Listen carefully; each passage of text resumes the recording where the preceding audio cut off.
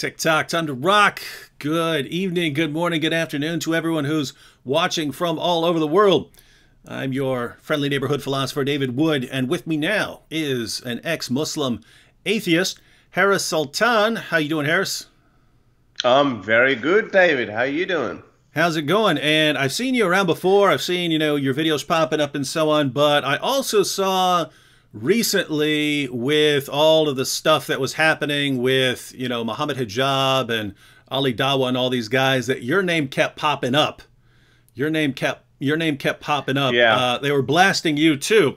And so I thought, wait a moment, if they're mad at him, if they're mad at him, maybe we should talk here. And so here we are. Yeah. If they're mad at if they're mad at me, then I must be one of the good guys. I must be one of the smarter guys. I mean, if people like Ali Dawa can go mad at you, or if they can disagree with you, no matter what that is, you should feel quite satisfied that you're on the good side. Because if Ali Dawa agrees with you, that's when it's the signs to worry about. No, look, I've been watching what's been going on, and I gotta admit, David, you are an absolute genius. I'm an atheist. You're a Christian, but I gotta give it to you. You are an absolute genius. Every trap that you've laid out for Muhammad the Broomhead Hijab, he's walked straight into it. He does sort like of a raging bull. Like a raging bull. He doesn't know what he's getting into. I mean, I've been looking at the number of patrons, your patrons going up ever since, and I made a tweet as well. I think that got quite a few retweets where I tagged patron support, and I said, these are just games. I know these are just stupid, silly games that Muhammad Hijab wants to engage in. And then your number of your patrons, number of Apostate Prophets patrons, that's been going up, and that's the very thing that he didn't want.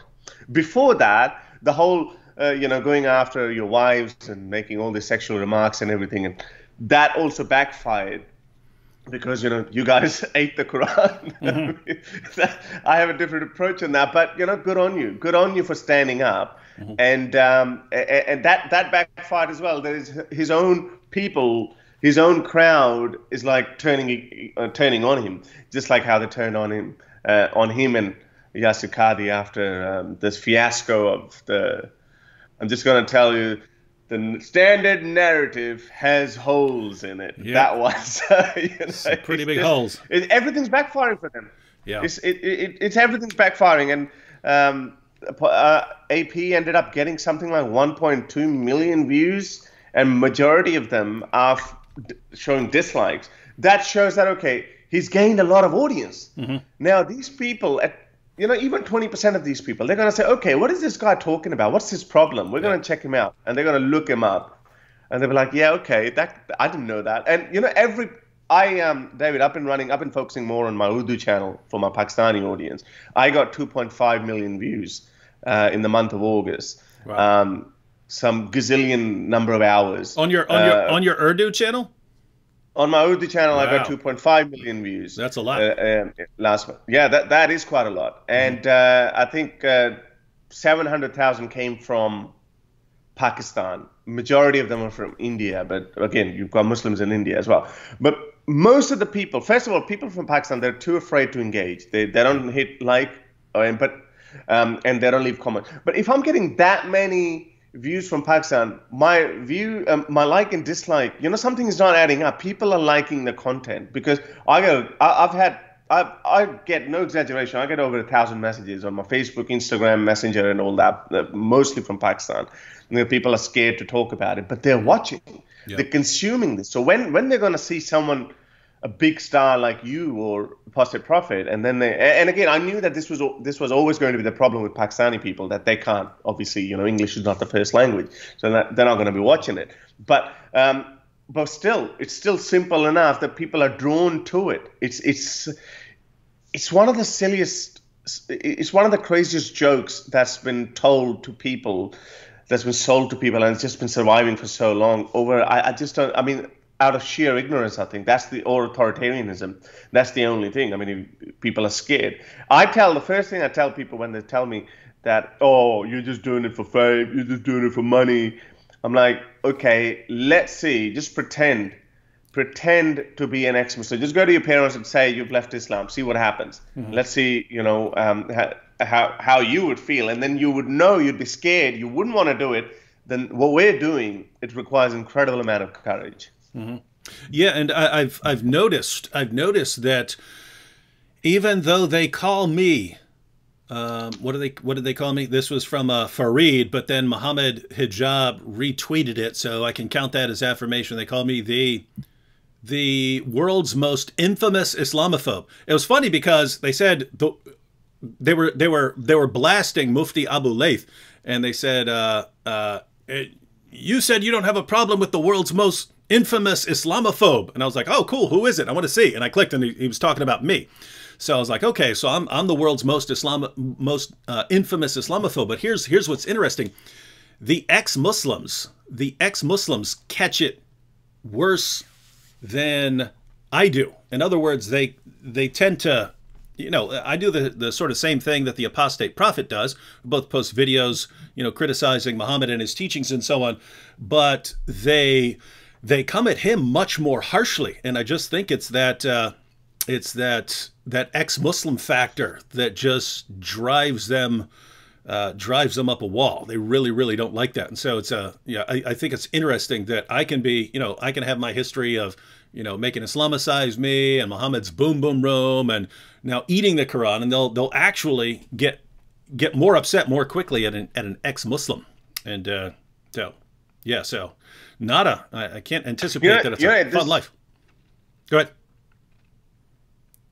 No, go ahead. You hear me? Yeah, this actually works. People initially think that, okay, you're going that far, but any type of criticism, any kind of attention you get over over criticizing any ideology, because if people are emotionally attached to that ideology, they're drawn to it. They want to see that. What the hell? I thought my Islam is perfect. I thought Prophet Muhammad is the greatest example of mankind. What is this guy saying? And then here you are discussing his sex slaves. You're discussing all the terrible things that he did in his life, and people are like, I didn't hear about this. And a part of my show, the way I do it, and that's why my engagement is so high, that I actually take random calls, sort of like an atheist experience. I take random calls from ordinary people, and ordinary people, they're not as trained in debating, but they don't also know as much as someone like me would know about Islam. And I just throw a random fact in front of them, and so many times they get stumped. They're like, no, that's not. Then I said, do you believe in Sahih Bukhari? Yes, I believe in Sahih Bukhari. And you show it to them, and they're like, okay, but I'll get back. So my point is that these people are watching. So whatever we're doing, I'm not sure if you're familiar with the latest study that's been done in Iran. 50%, half the Iranians have left Islam. I think the number is something like 68 or 69% people who do believe in a God. Yeah. Can you hear me? Is my... Yeah. I saw was it Pew Research that put out a study a while back, and then I know that Armin Navabi was talking about that recently. I didn't see it because I think he was speaking a different language, but I remember seeing people passing around a Pew Research study on the number of people in Iran, and I saw similar numbers even before the rise of ISIS. I saw similar studies about Iraq, that after seeing all the things that had been happening, the younger generation especially was just growing up with nothing but contempt for just religion in general, thinking this is what it does to the world. And so it looks like similar things happening in Iran. And wow, for a religion that we're constantly told is about to take over the world, it's not looking good on the inside there. It's not. It's dying. It's dying. It's a diseased structure. This whole structure of Islam is diseased, and it's like it's very ugly on the inside, and then they've just put a lipstick on it, made it try to look really pretty, but it's not pretty at all. And people are waking up to it. It's very, as I always say it, that it's very difficult to sell flying donkeys and splitting moon, all these kind of stories in the 21st century to young kids. I mean, even if these kids go to ordinary schools where they are traditionally sheltered from critical thinking, they still have social media. They're still going to look up David Wood. What is he saying? What is this guy talking about? Yeah. You know, the one thing that I wanted to mention, that people like how Muhammad Hijab is like, he pretends to look like a very smart person, but he's a dumb brute.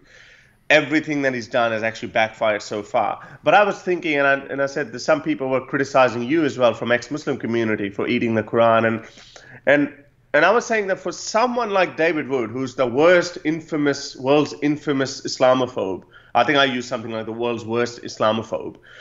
Someone like him who's been doing it for what, 13 years you've been doing this? Mm-hmm. And after 12, 13 years, today, just recently, he ate the Quran.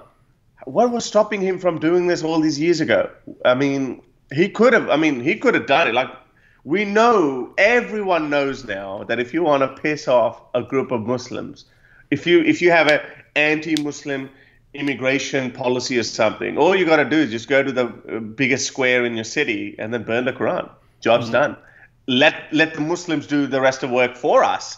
They will burn the city. They will turn things upside down. And the politicians will be like, oh, shit, what do we do now? That's what's going to happen. We know that, but still, majority of people don't do it. Yeah. But for David Wood to do it after 12, 13 years, just imagine how much this broomhead guy, this golden shower hijab, how much he has poisoned the discourse. And I think that's why when you keep doing it, people, I know the Muslim mentality. People are cursing hijab. People are cursing hijab. We like to find reasons to blame people. We like to say, oh, it's happening because of you. And people are thinking that hijab is happening because of you. So hijab is incredibly, Ali is traditionally incredibly stupid, Ali Dava. Hijab is so arrogant that he doesn't realize all the devastation that he leaves behind. Yeah, and yeah, along those lines of how easy it is to enrage people like Muhammad Hijab and Ali Dawa. I mean, I warned them repeatedly. I mean, if you go back to those live streams from a couple weeks ago and we started talking about this, it's like, dude, you do not want to go down this route. You can shower me with abuse all day long. I'm fine. It doesn't affect me. I can enrage you in a couple of seconds. It doesn't take that long. You're extremely sensitive to these kinds of things. So do not go down this route. And I really think that they've just seen over the past couple of decades so much that, I mean, the more terrorist attacks we have, the more everyone praises Islam. Even after grooming gangs, everything else, the more people praise Islam, no matter what people do. And I think it's become ingrained in their minds that these people will back down. If you just keep pushing, they just keep backing down. And so I think Hijab got to a point where he said, you know what? I'm just going to go after everyone. I'm going to start a war with everyone's wives and watch all of these dudes back down.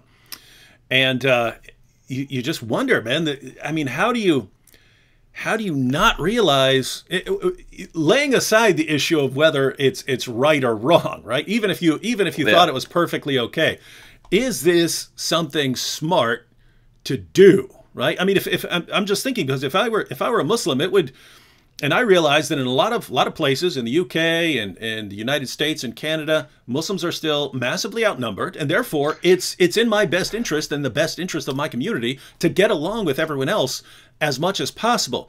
And if people are going to criticize my prophet or criticize my book, well, guess what? My book and my prophet call for your violent subjugation, so I guess I can't, there's nothing I can do about it, really.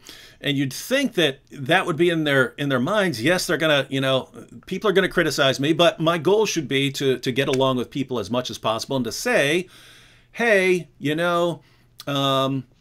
even though you're going to criticize, as long as we don't get violent, then that's okay. And that would be pretty similar to Muhammad when he was in Mecca. People are making fun of him. People are calling him stupid. People are calling him names and so on. But he's saying, hey, you know, to you be your religion and to me be my religion. He understood that's in the best interest of a community that's completely outnumbered by non-Muslims. So you would expect them to get that. But you just got these young guys, these young, you know, the Ali Dawas and the Muhammad Hijabs, who are just no, I'll just start it up with everyone, and you'll see the power of Islam, and then it doesn't work. It doesn't work, and they can't figure out, oh, why is everything going wrong here? And why is this backfiring? Why are people lashing back when I started attacking all their wives? I don't get it. What? Yeah, I mean, yeah, I don't know what goes through the heads. It's I can really imagine, as I said, Ali Dawa comes across as an incredibly stupid person, but Muhammad Hijab, I think Muhammad Hijab could be smart, but his head is stuck so far back up his backside that he just can't. He's a raging bull. He just can't see. He can't think clearly, and then, you know, like it backfired on him again. Like, how embarrassing it is. You adopt a strategy. I'm going to go after their wives. Let's see how they back down. And then he brings his own religion into disrepute by bringing Abu Bakr's Rawaya, that how he swore at someone, so-and-so. And then he backed down, minced his words, backed down and said, look, Islam doesn't advocate it. My behavior was out of relentlessness.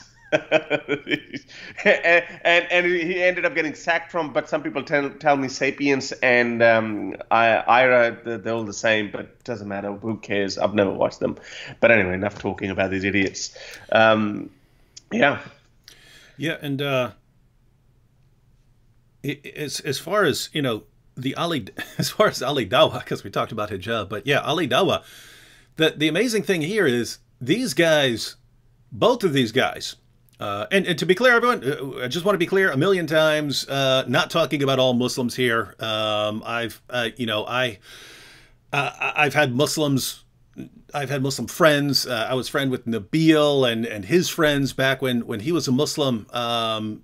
Totally trusted Nabil. I would have trusted Nabil with my life, even when he was a Muslim. So this isn't, I'm not talking about Muslims in general here, but with these particular kinds of guys, the Ali Dawas and the Muhammad Hijabs, they constantly lie. They constantly twist things. And so it's a situation where you obviously have no problem lying to us, and yet you're going to tell the truth about you wanting to kill apostates? Of all the things you decide to lay out there. Yep, my plan is to kill you guys. We're going to have you guys executed. Of all the things you decide not to lie about, of all the things you decide to finally tell the truth about, you pick that one. That's amazing. It's like it reminds me of Mufti Abu Layth when he was making fun of Yasser Qadi for the holes in the narrative. And he's cracking up, and he says, for decades, this guy tries to avoid controversy. No, I don't want to talk about the hijab, too controversial. I don't want to talk about that, too controversial. I don't want to talk about music, too controversial. And he says, the first controversy that you want to step in is the preservation of the Quran. The preservation of the Quran. That's how I feel like Ali Dawa is. Like, Ali Dawa, you're going to spend all of these years lying about everything, and the two things you're going to come out on is, it's okay to have sex with a 9-year-old girl, and we're going to kill apostates. Those are the things you decide, nope, I'm going to tell the truth about these things. It's just amazing. You just wonder, I mean, gosh, and going back to what we were talking about earlier, as far as, responding to these kinds of guys, there are weirdos that can be associated with any position, and they're, people on the fringe. So like in Christianity, we have like the Westboro Baptist Church. These guys go around like protesting funerals, and they have signs saying God hates it. Yeah, God hates these groups and stuff like that. And so, but I've never met someone who likes these guys, right? So they're out on the fringe, and we understand, hey, this is the United States. You're actually allowed to say things, but no one agrees with you, so you don't really have influence. And if this were if in the Muslim community this was some weird fringe and they started attacking people's wives, I would pay no attention to it. I would say, okay, these are weirdos, but these are popular, sort of mainstream popular internet guys who apparently represent organizations, Sapiens and so on, and are steadily increasing and blowing up in popularity. And those are the situations you have to worry about. If you have some weird dude saying, I'm going to go after everyone's wives, well, so what? No one's listening to him. But when the popular guys in whatever it is, if it were atheism or Christianity or Islam, when that type of person who has a big following and can influence tons of people says, you know what, here's a new strategy. We're going to start heaping abuse filled with language of rape and torture on women. That's when I would sit there and go, whoa, I've had this kind of in my pocket for years, but I know what Surah 6 verse 108 says, and that if you're heaping abuse on someone, insulting, then if I threaten your religion with insults and abuse in return, you're supposed to back down. And so I've been keeping this in my pocket, but I'm pulling out the pocket now. Yeah, look, it's funny that you said that you only have Westboro Baptist Church, and we've seen plenty of those examples, and you're right. Their followers probably wouldn't even be more than 1,000 in a country as large as the United States. But on the other hand, let me tell you something. You're seeing this Muhammad Hijab and Ali Dawah guys because they are English-speaking Western Muslim apologists. There's a real cleric, so-called scholar of Islam, in Pakistan. When my Urdu channel was gaining popularity, he came after me. He couldn't. I just slapped him around and made fun of him, and I just so the standard arguments against them, wife beating verse and sex slavery and all that. They're like, oh, how can you say this? Because they have presented a totally different narrative to the world. Mm-hmm. But anyway, so he went away. Now guess what he does? Now that guy's got 250,000 subscribers or something on his Urdu channel, and first thing he does, he finds out the photos of my mother, who's a Muslim, and I've made it clear to everyone, and makes a whole 1-hour stream, goes through a Facebook profile, goes through a photo, clearly dog whistling. He's not swearing at her, but he's clearly dog whistling. This is his mother's name. This is where she lives in Australia and all that. But and he made a whole post about it. And then I knew what would happen after that. And then his crowd was just photoshopping my mother, and they were abusing and cursing her and all that. And I'm like, what have I got my mum into? Like that poor woman. She's probably praying right now because she prays 5 times a day. But that's the character of these people. They know that it's a false narrative. They lie to people. They tell people, oh, atheists, they don't even love their parents. They don't even care about that. But they know that we do. And that's why they come after our loved ones. So at that time, I felt exactly like you. I thought, how am I going to teach him? Because, at that time, it's personal. At that time, you don't care about your rules and morals. And you said, throw everything under the bus. You're coming after my family. If you're in front of me, I don't know what I would do, but it's personal. So I thought, okay, one of my another fellow YouTubers, one of my supporters, he said, okay, Harris, we're going to threaten to, pee on the Quran and desecrate the Quran or something. I said, oh, but then you know what? Go ahead. I'm not going to stop you. He's dog whistling people to hunt my family down and, doing all these kind of things. But again, my point is, it's coming from a cleric. From a scholar. Yeah. Now, hijab is okay. He acts like a juvenile bully, but this is also coming from cleric. They know that if they openly curse or swear at people's wives and mothers, it might not be a good image, but they dog whistle all the time. There's so many other examples where they dog whistle. They deliberately give out information, and they know the rest of the work will be done by the people. So this is these are the low blow tactics that these people have, and they have no shame. Some of them, these people, obviously. I mean, they're obviously honorable people, like Mufti Abu Layth, and there's this actor I've been speaking with, and there's so many other decent human beings, and which is the reason why, and I have to confess as well, I said that to Robert Spencer as well, that I deliberately stayed away from you and from Robert Spencer, thinking that, oh, these guys are Christians. I'm an atheist. I have a different narrative. But if they can't see problem with Christianity, how can they see problem with Islam? That was my worldview. So I just never paid attention, even though you name people in Pakistan, they keep saying that, oh, David Wood is the king. I became an ex-Muslim because of David Wood. Smart. So it happens. It happens all the time.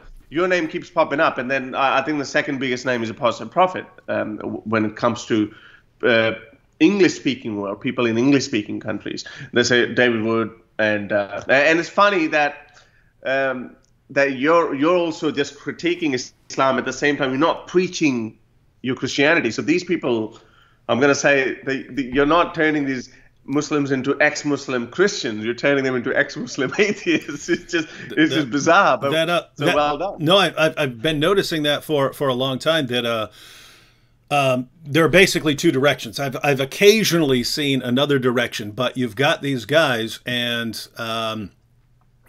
they've been raised all their lives to believe in Muhammad and believe in the Quran and believe in God and believe in angels and so on, and then if you just go and wreck their belief, then even if you're going after Muhammad and the Quran, you've got two basic options there. You still might believe in God, and you still believe in Jesus, and you still believe that God sends prophets and so on, but you reject Muhammad and the Quran. And so pretty natural for these people to become Christians. Or at sort of the end of that, you don't trust religion in general. It's like, wait, these guys misled me my entire life, and you just end up with this negative attitude towards any sort of religious claims. It's all, wait a minute, it's all of these religious claims. They're like the same kind of claims that this guy was drilling into me in the in my school and so on, in my madrasa. And so it's there are exceptions. I believe Farhan Qureshi is now Hindu, I think, something along those lines. He went in an Eastern direction,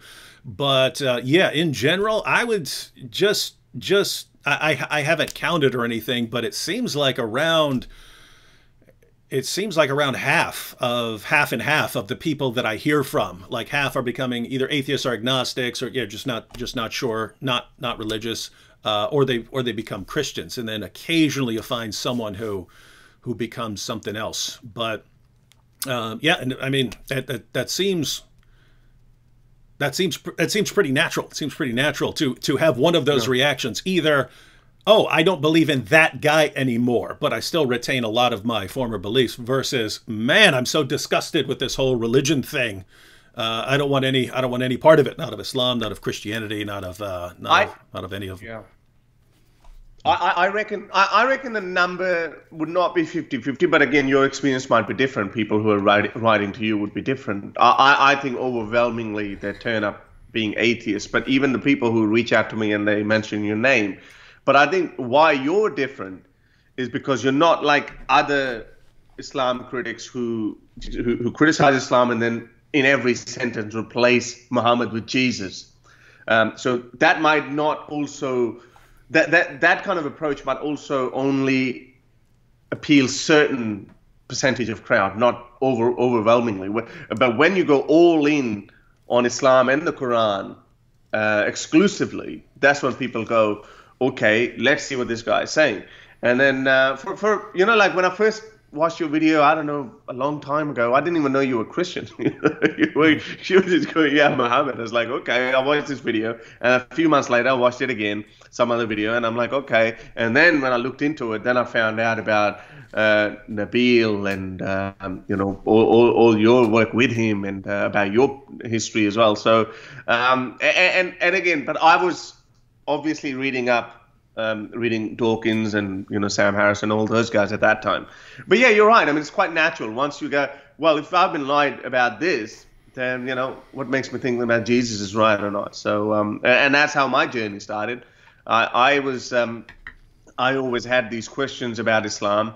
I was a boy growing up in Pakistan. I moved to Australia when I was 19. I came here to study. I did my degree in IT, and I had these questions which were suppressed. They were never, funny thing is I actually went to a Christian school. All my teachers were Christians. And now as I grow up, when I became an atheist, then I realized that those poor people in their own country, they were always petrified if something, they would teach us. Our Christian teacher was teaching us the religious studies. It's, you know, it's not really the religious. It's just like a textbook history of Islam in subcontinent and all that.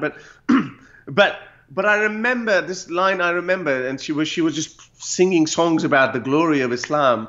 But now I think about it, and I go, it must have been killing her. You know, that these people came from Arabia and they conquered India, and you know they came with all these good things and good teachings, and people found this religion to be so beautiful, and then they converted to Islam. I was like, this must have been hurting her when she was teaching us that. Or maybe, you know, Stockholm Syndrome, maybe at that time, you know, she just thought, yeah, maybe there might be some truth in that.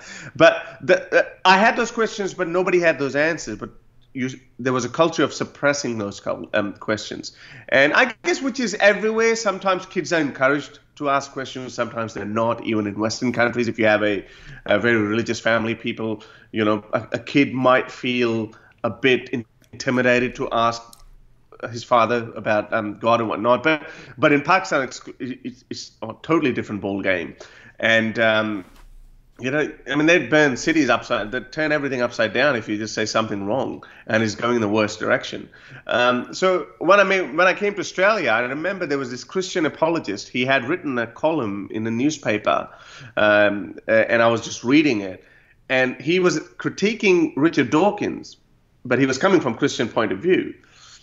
And even though I had just watched one documentary of Richard Dawkins, even though I had all these questions like, oh boy, that's too confronting. I don't think he can talk about God like that. You know? Even then now I look back, he's one of the politest guys. But because I'm just saying that how religion holds onto your psyche, that even at that time when I watched one of the politest atheists, he's critiquing Christianity and Islam. I think the documentary was called Root of All Evil or something. In America, they have a different name. And I watched it. I was like, no, man, you can't talk about God like that. God is love and blah, blah, blah. I turned it down. And then 6 or 7 months, maybe a year later, I saw this newspaper article. And this journalist was critiquing Richard Dawkins. But I'm like, I'm reading it from the journalist's point of view. And I'm saying, the other guy, whoever the other guy is, makes more sense. And this is about 2005, 2006, and so internet was in its Google was in full glory. And then when I looked up Google, I found Dawkins, and I consumed, I think, 4 of his books in 5 months or something. And then I found about. So at that time, I realized, okay, I've got the answers. I think I was already stepping away from religion because, you know, there was no evidence. But at that time, I could conceptualize my thoughts, and I could eloquently put them in front of people. So that, and again, Mariam Namazi is another one. She, in 2008, just stumbled across a BBC interview. It was a BBC program where she was just standing. And I'm like, wow, do these people exist? I thought I was the only one. I was the only person who left Islam. This is in 2007 and 2008, or 2007, I believe. And she's talking, this brave woman standing up, and there's these clerics are sitting there. And she's just hammering Islam away.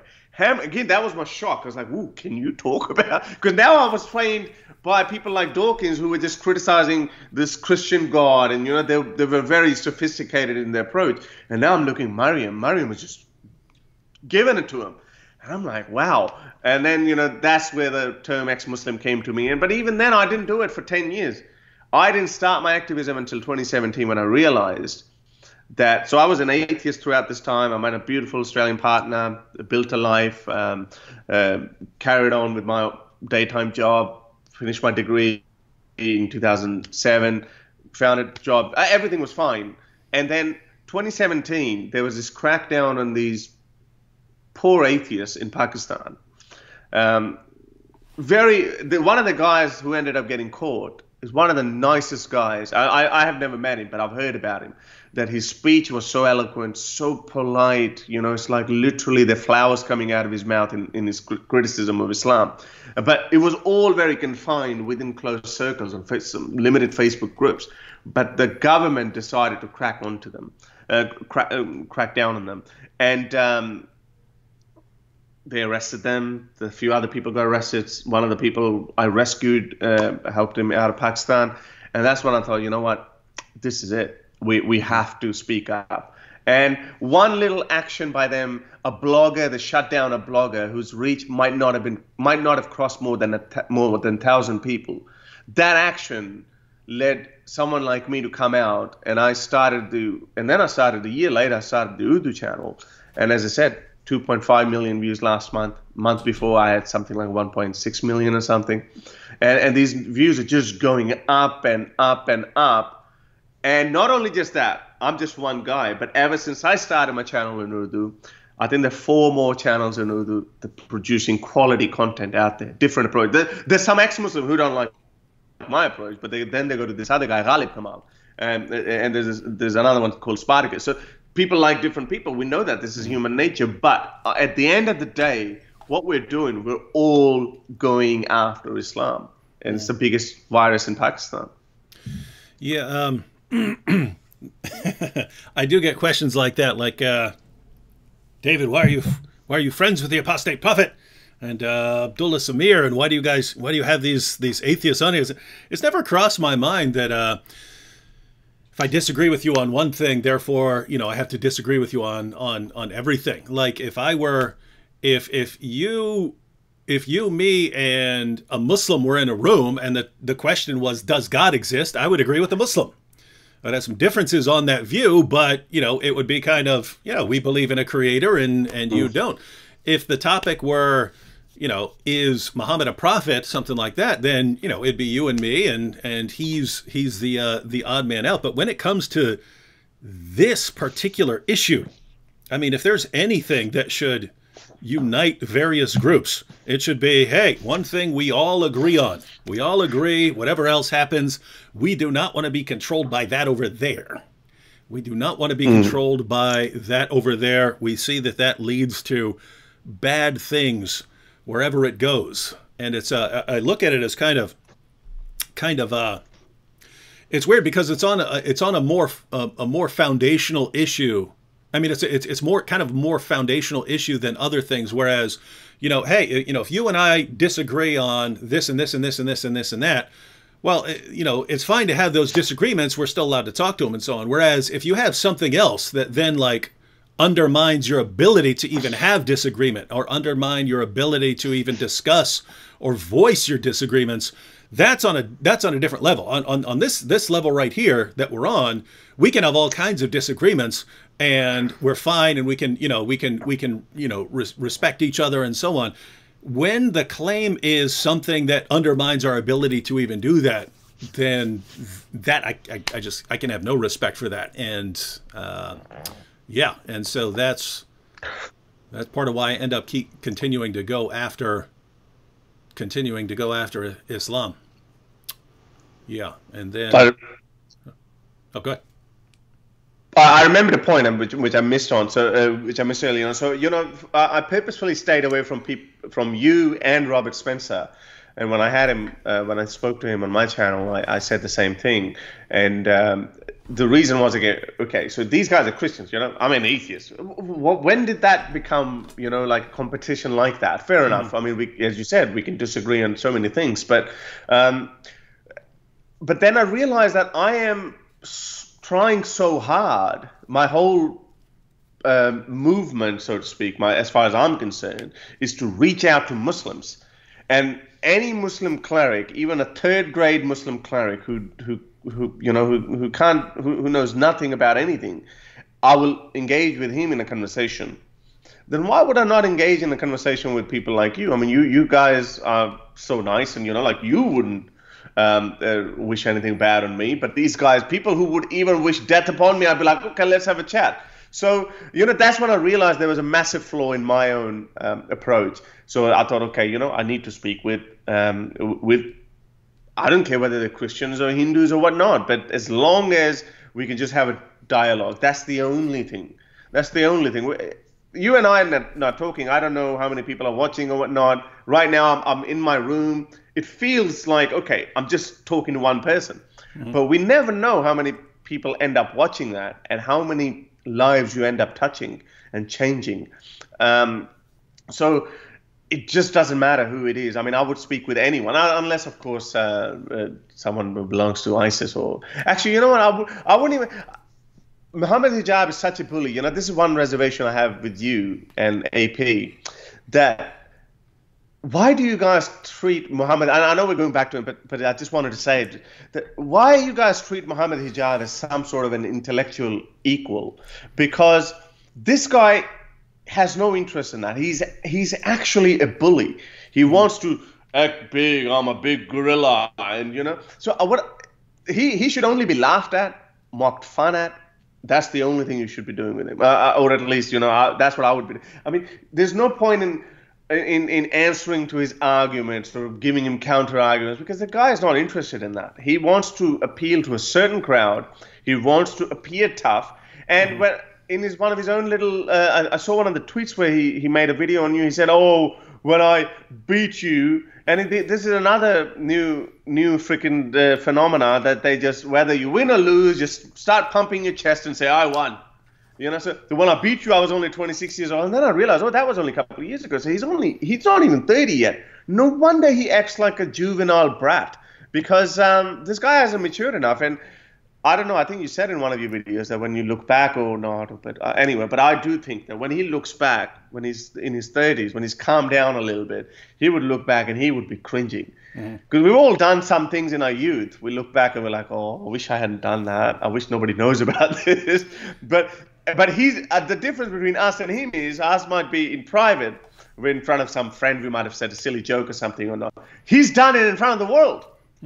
He's going to look back and his own, and I'm sure, you know, when IRA or whatever that organization is, when they made him, put out this tweet that Islam's got nothing to do with it, my conduct was inappropriate, blah, blah, blah. Actually, no, he didn't say my conduct was inappropriate. He just said something along the line that I'd been going at it. It was out of my relentless and whatever. So that tweet, someone must have made him put that tweet out. But imagine those people, what they had to go through, but they would have told him, hey, Hijab, bro, calm down, man. This is not a this is not a good picture of us. It doesn't look good on us. But imagine him having to swallow his pride and like, okay, all right, I'll do it, but just once, but on my terms, you know. You can imagine what would be going through his head, what kind of an arrogant little, arrogant person he is. But it's all gonna look very bad on you, Hijab. Well, not even distant future. Just through a few years into the future, you'll be looking back and you'd be pretty embarrassed of yourself. Well, it's not going to be years down the road. Yeah, I mean, he might look back, years down the road and be embarrassed, but he's going to have to start swallowing his pride pretty soon here, because yeah, I'm going to make him. I know the steps I'm willing to take on this Quran, and I know if he doesn't want to, the other Muslims will make him eventually take those tweets down and apologize. But on the issue of why pay attention to Muhammad Hijab, this goes back, and I've talked about this on live streams before. This is going back to more than a decade ago. One of the problems I saw was that when churches wanted to have an interfaith dialogue or a debate, a Christian-Muslim debate or something like that, they would get the most respectable, nice, gentlemanly Muslim speaker to come in there. And I was just always thinking, hey, I know Muslims who are a lot more aggressive than these guys. And when I look at the Muslim sources, it seems like these guys are more meant for us and not really to reflect the true sort of spirit of Islam.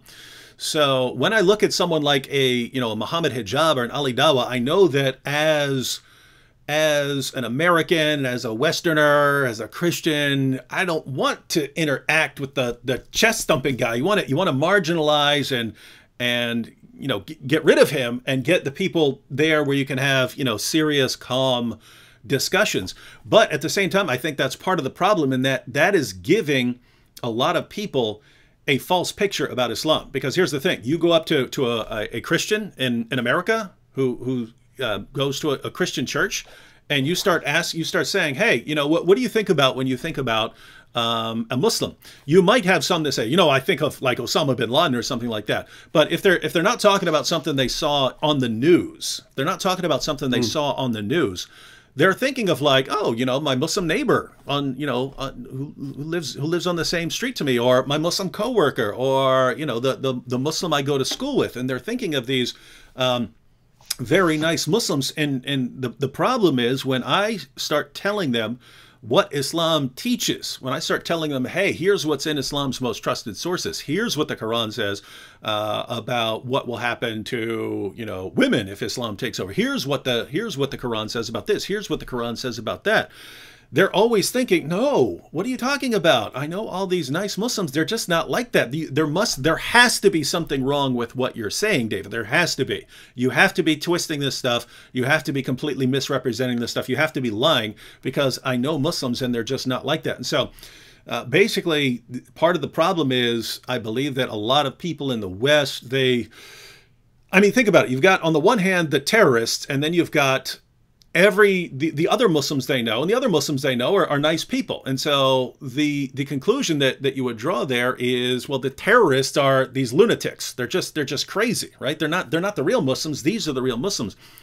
And so way back in the day, I just realized we need some people who aren't the terrorists, but who are a better sort of reflection of the true heart and spirit of Islam, to be its vocal representatives in the minds of lots of people. And so when I see, an Ali Dawah or a Muhammad Hijab, as revolting as they are, and as much as we want to say, oh my goodness, please get rid of these guys, please take these guys somewhere else, please Muslims do something about these guys, as much as we want to recoil from them, I also want to say, no, these guys, and, admitting that Islam allows sex with 9-year-old girls, admitting that, hey, if we get a chance, we're gonna kill you ex-Muslims. These guys admitting this stuff, and then thumping their chest and me strong, me crush you. I'm looking at that going, you finished. Yeah, this is. Wallah, you're finished. This is more. This is closer to what I read in the Muslim sources, and so I think. We obviously don't want all Muslims to become like that, or be a really big mess. But I think I don't think the rising popularity of people like Muhammad Hijab and Ali Dawah is a bad thing in the long term, because I think now people are going to be thinking, okay, yeah, you have the terrorists and stuff, but then you have, my nice Muslim friends, but why are these guys so popular? Why are these guys who are thumping their chests and screaming and shouting everyone down, why are they so popular if Islam is really this, calm, reflective, contemplative religion of prayer and worship? Why are these guys thumping their chests all the time, if that's the case?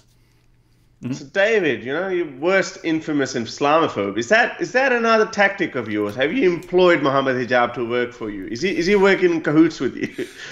Yeah. Well, so far it looks like it. Yeah. Well, I'll say this: he's working for me, but he doesn't know it. Muhammad Hijab is working for me. Muhammad Hijab and Ali Dawah are working for me without realizing that they're working. That they're working for me. Now here's the thing. If you look over the past couple years, right after my debate with Hijab, I posted a couple videos pointing out some things. But after I realized, wait a minute, what am I doing? This is the guy I've kind of been looking for, right? As far as someone who could become very popular and is representing an aspect of Islam that people need to know about, but that is not reflected in the minds of many people. This is the guy. So after that, I left him alone. I just left him alone. It wasn't really until the, hey, I'm going after your wives now, that it's okay, Hijab, I was rooting for you. I was rooting for you to become popular, but now you've crossed the line that the man in me can't allow you to start going and heaping abuse on women. Can't do it. The husband in me can't allow you. No, by the way, I didn't mean that you shouldn't engage them, like as in ignore them. No, I didn't mean that. I mean, I was saying literally, specifically, I'm saying that people like Hijab, we can't engage them in serious discourse. We can just make fun of them. That's what I'm saying. Just laugh at them, make fun of them, and that's what kind of what you're doing. You're always poking him, and it's like more this bear gets provoked, better it is for you. You know, like if we're just looking at it as a duel between two sides, you've got him wrapped around your pinky finger. Like, I mean, he just doesn't realize everything so far has actually backfired. And it's like, man, hey, hijab, can you come after me as well, please? You know, so I can. Hey, you know, it's funny because you mentioned earlier that he that he just falls into every trap, and it's funny because we're sitting here going live, and I know he watches them because he reacts to the stuff, but I will sit there and explain the entire mechanism of the trap. Right? I'll say this years ago. I'm always plotting in my mind. I don't know for some reason when I think, okay, here's a problem I see in the world. If this were to be fixed in the next 20 years, what would need to happen? And in my mind, from right here until then, it's like a bridge forms of different steps that need to happen. Like it just transforms. Like I don't even have to really be thinking about it. It just goes right in my brain. Oh, if you want that, we'll just do this.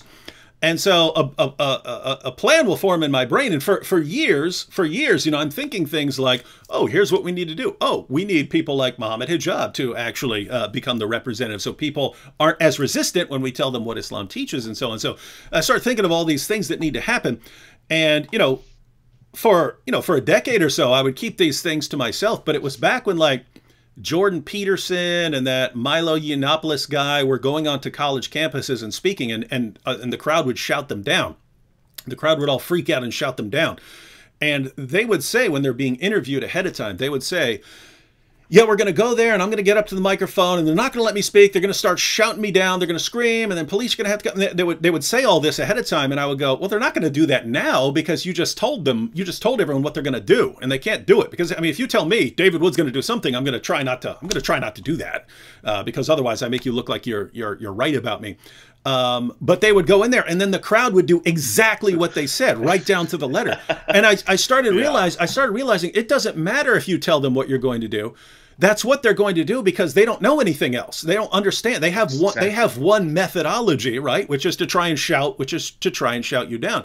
So that's with, the sort of college campuses and things that were going on over here. But then I was thinking, people like, Mohammed Hijab and Ali Dawa and these guys, the more aggressive types, they only have 2 or 3 things they can do. So, I mean, just notice this recent situation, right?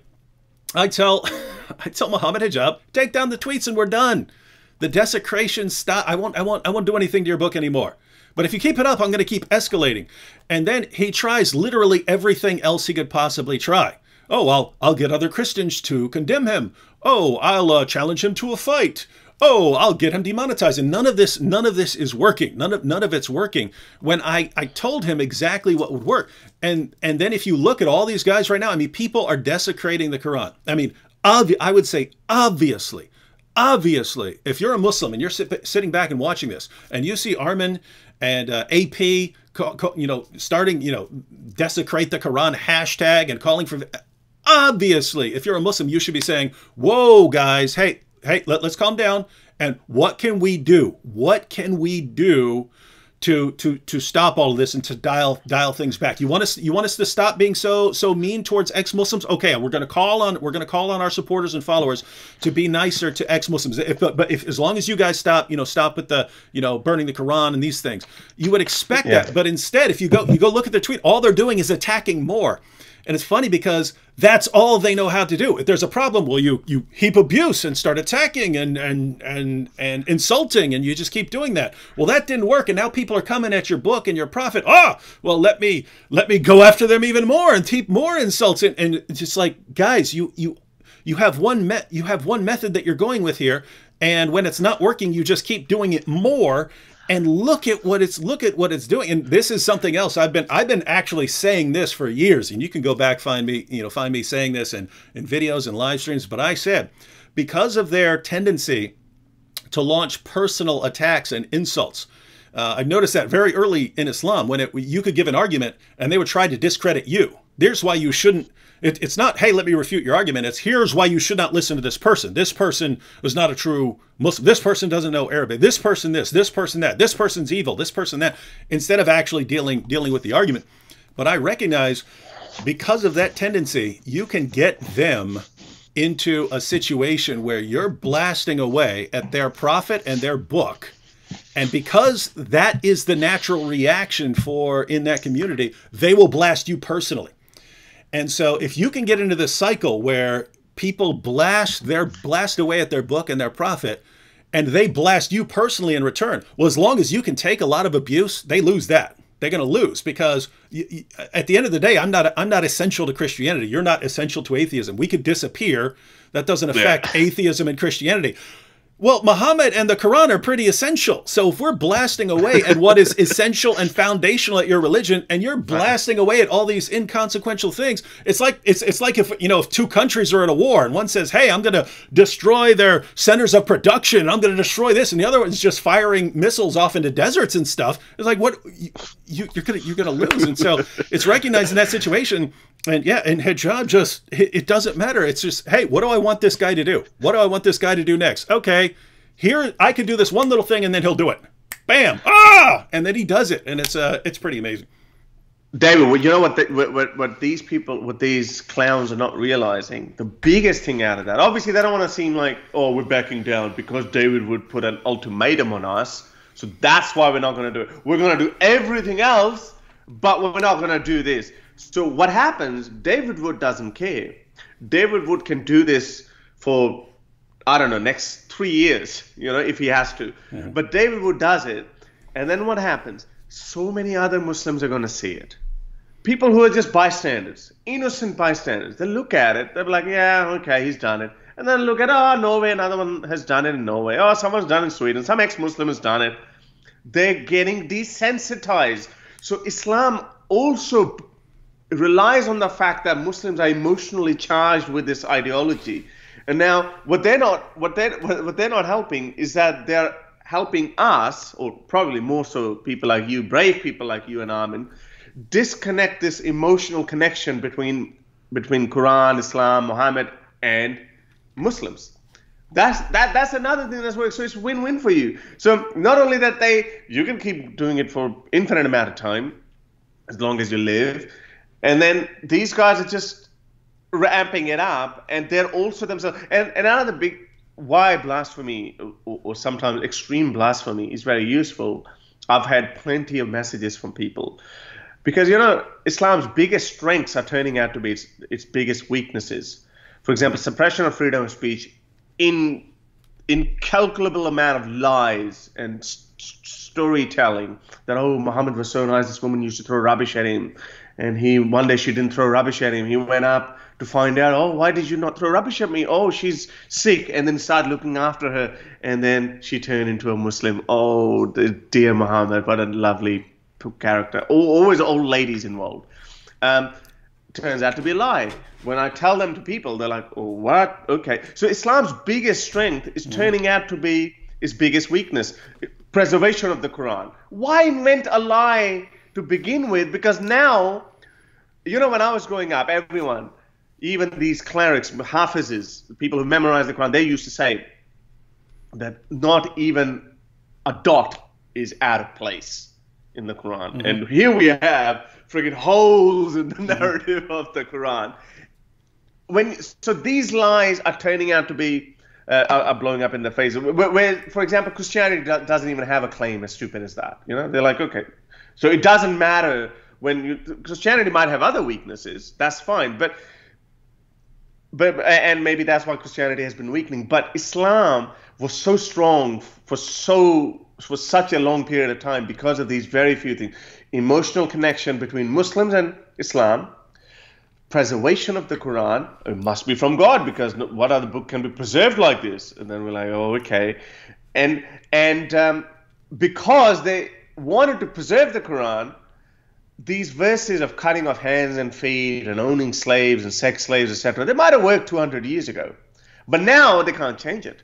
They're like, gosh, what do we do now? What do we do? How do we tell these Islam critics that, oh, it's okay under this context, it's okay to chop off the hands and feet of those who wage war against Islam? Now I mean, 100 years ago, you could say, well, if someone's waging war on you, literal war on you, then of course you're not going to give him roses. You're going to cut off their hands and feet. But now we live in such good times that we have Geneva Convention, and we have shown that even in war, you don't torture your enemies or the enemy combatants. You don't torture them. You give them 3 meals, you put them in a house, you do all these things. What kind of a book is this? So these were the strengths of Islam that they're just blowing back in their faces.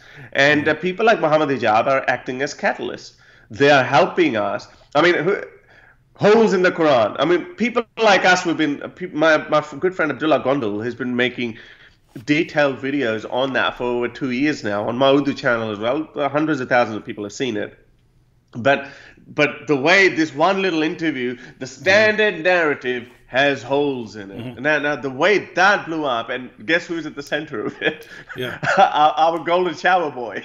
Yeah, and that's it's, you know, you talked about Abdullah just going back a couple of years, but the people who've been doing this, I mean, Jay Smith's been doing this, you know, over 20 years, and I've been talking about this for, I don't know, 15 years or something like that. And we just go to Muslim after Muslim after Muslim saying, look at what your sources say. Look right here. Look right there. And it never, I mean, occasionally you'll make an impact with a particular Muslim, but nothing ever becomes popularized. I mean, in other words, every new Muslim you run into, perfect preservation right down to the letter. When you're talking about that, you know, not a change in a dot, I have an endless array of Muslim apologetics books and Muslim dawah books on my shelves that say this, not a single dot, and this is you know, not a single dot has changed in the entire history of the Quran in any manuscript, and this is a miracle. And if you believe this, then you know on the one hand you'd think, well, you know, how does that, you know, is that really a miracle? It doesn't require a miracle for that, but it would be pretty impressive if human beings are copying, you know, entire books and not making any mistakes. That would be pretty amazing. But it's all complete nonsense. And yeah, you've pointed it out. And this is one of the original articles I wrote on Answering Islam was called Islam Beheaded: The Information Superhighway and the Death of Mohammedanism. And it was just about how Muslim leaders in Muslim countries have been able to keep their people insulated for centuries from hearing any serious critiques of Islam and from hearing any serious presentation of an alternative to Islam. And now all of a sudden you've got the internet and they're looking things up. And now that stronghold, what was its strength, is, as you pointed out, going to turn into its weakness, because it was a strength being, I mean, it's just like, you know, something like communism or something like that. If you can control, if you can control the entire flow of information, if you can control everything everyone hears, then you can control what they believe, and you can control all kinds of things.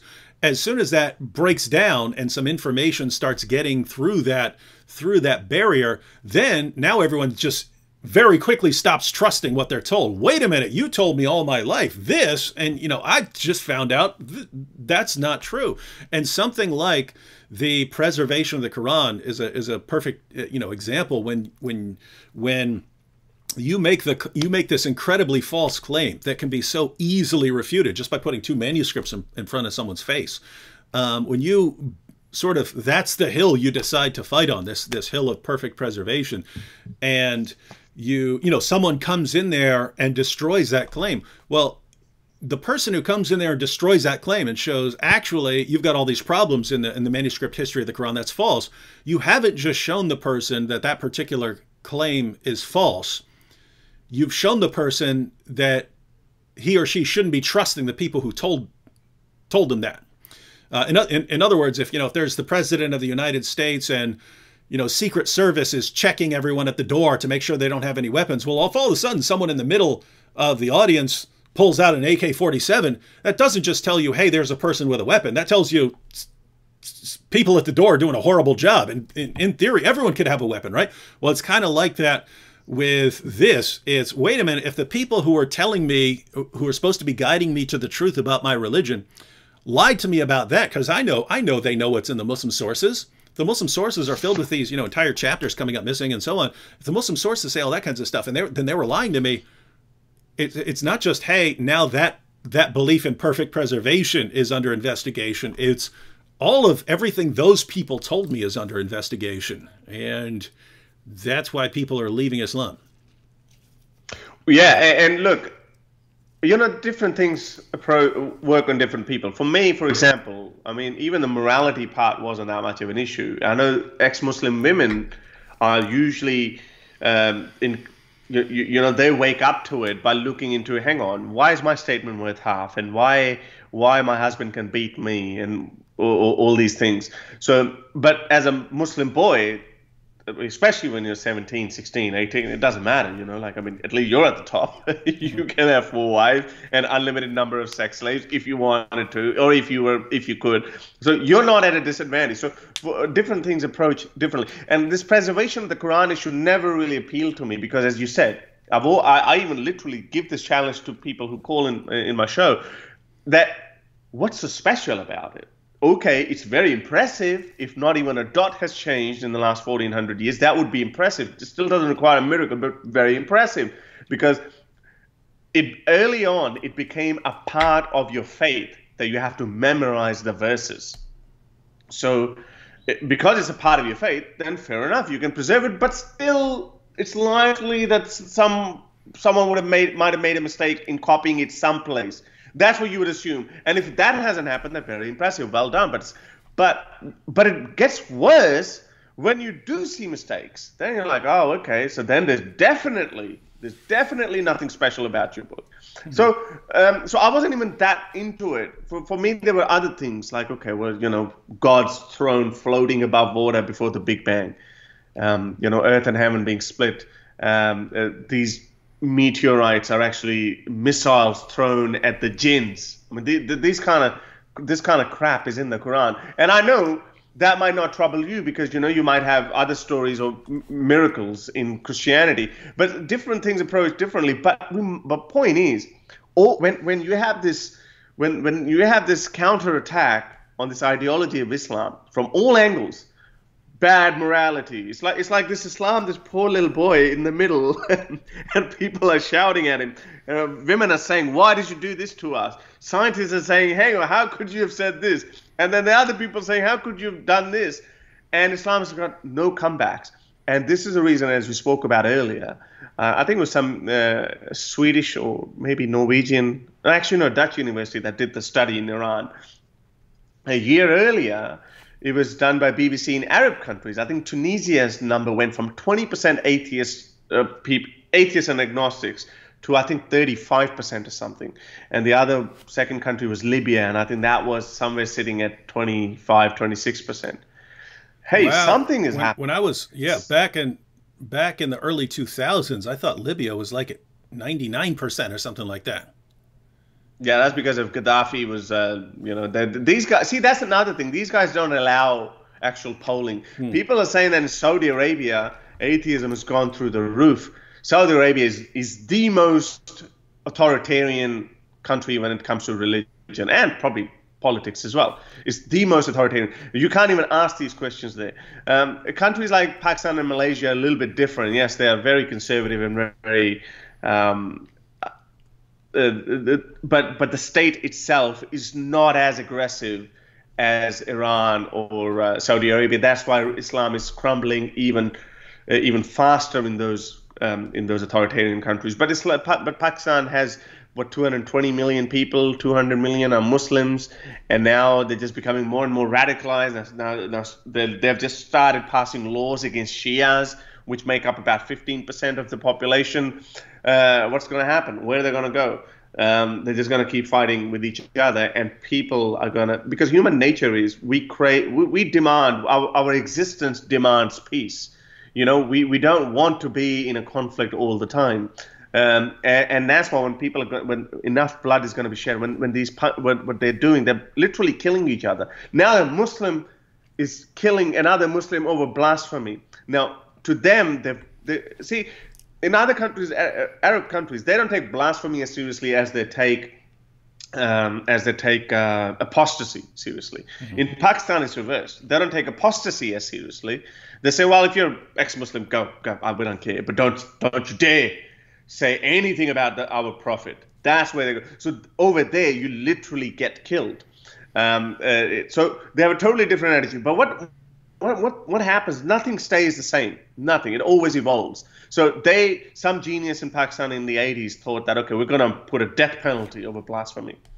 But they know that the law is pathetic. That's why over 1,300 cases, not one person has ever been hanged in Pakistan over blasphemy.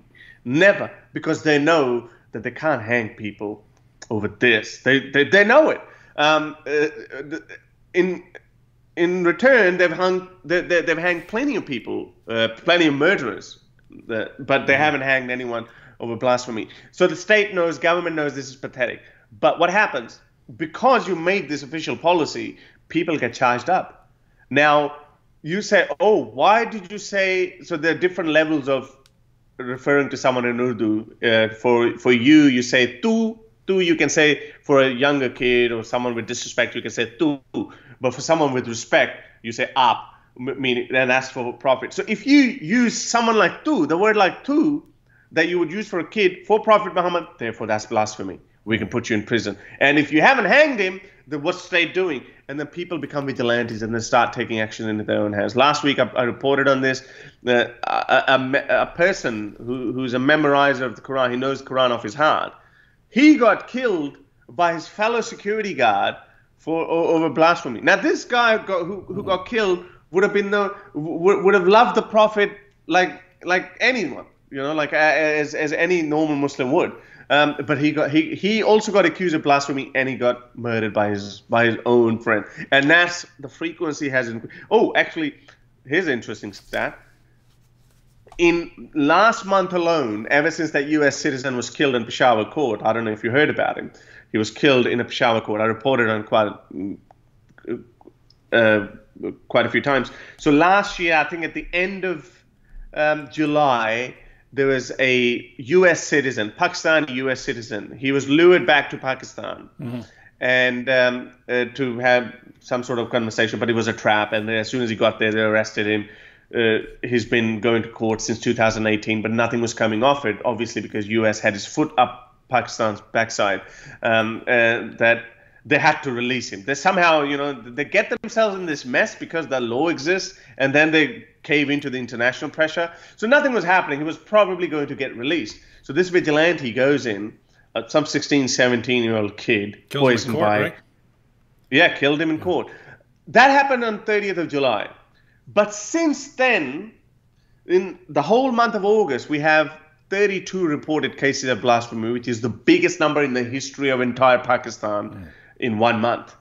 You would get one a month, maybe one every 2 months, but they are getting so charged up. And I think this is just that, just before we start seeing even bigger number of apostasies coming out of Muslim countries, just beware that there's gonna be some bloodshed. And my friend predicts that, especially in some Pakistanis. I mean, I live in Australia. I take my security quite seriously, but there's some ex-Muslim YouTubers who are not in Pakistan, but they are not in very well-off countries either. So he's made a prediction that one of the popular ex-Muslim is gonna get killed as well, because that's likely to happen. This beast is not gonna die without showing his teeth. And as I said, we're seeing in Pakistan, we're seeing this increase in frequency of blasphemy, murders, vigilante actions. But again, I think we will, within our lifetimes, if we don't get murdered, within our lifetime, we will see a very sharp increase. And we're already seeing it. Half the people in Iran, come on, Iran, go tell Obama or George W. Bush, who called it axis of evil. Half the Iranians don't believe in Islam. What more could be better music to your ears? Yeah, and I think there's a parallel here in that lots of the people I've known, including Nabil, who've left Islam, they seem to go through this period where, as their doubts increase, they become more devout.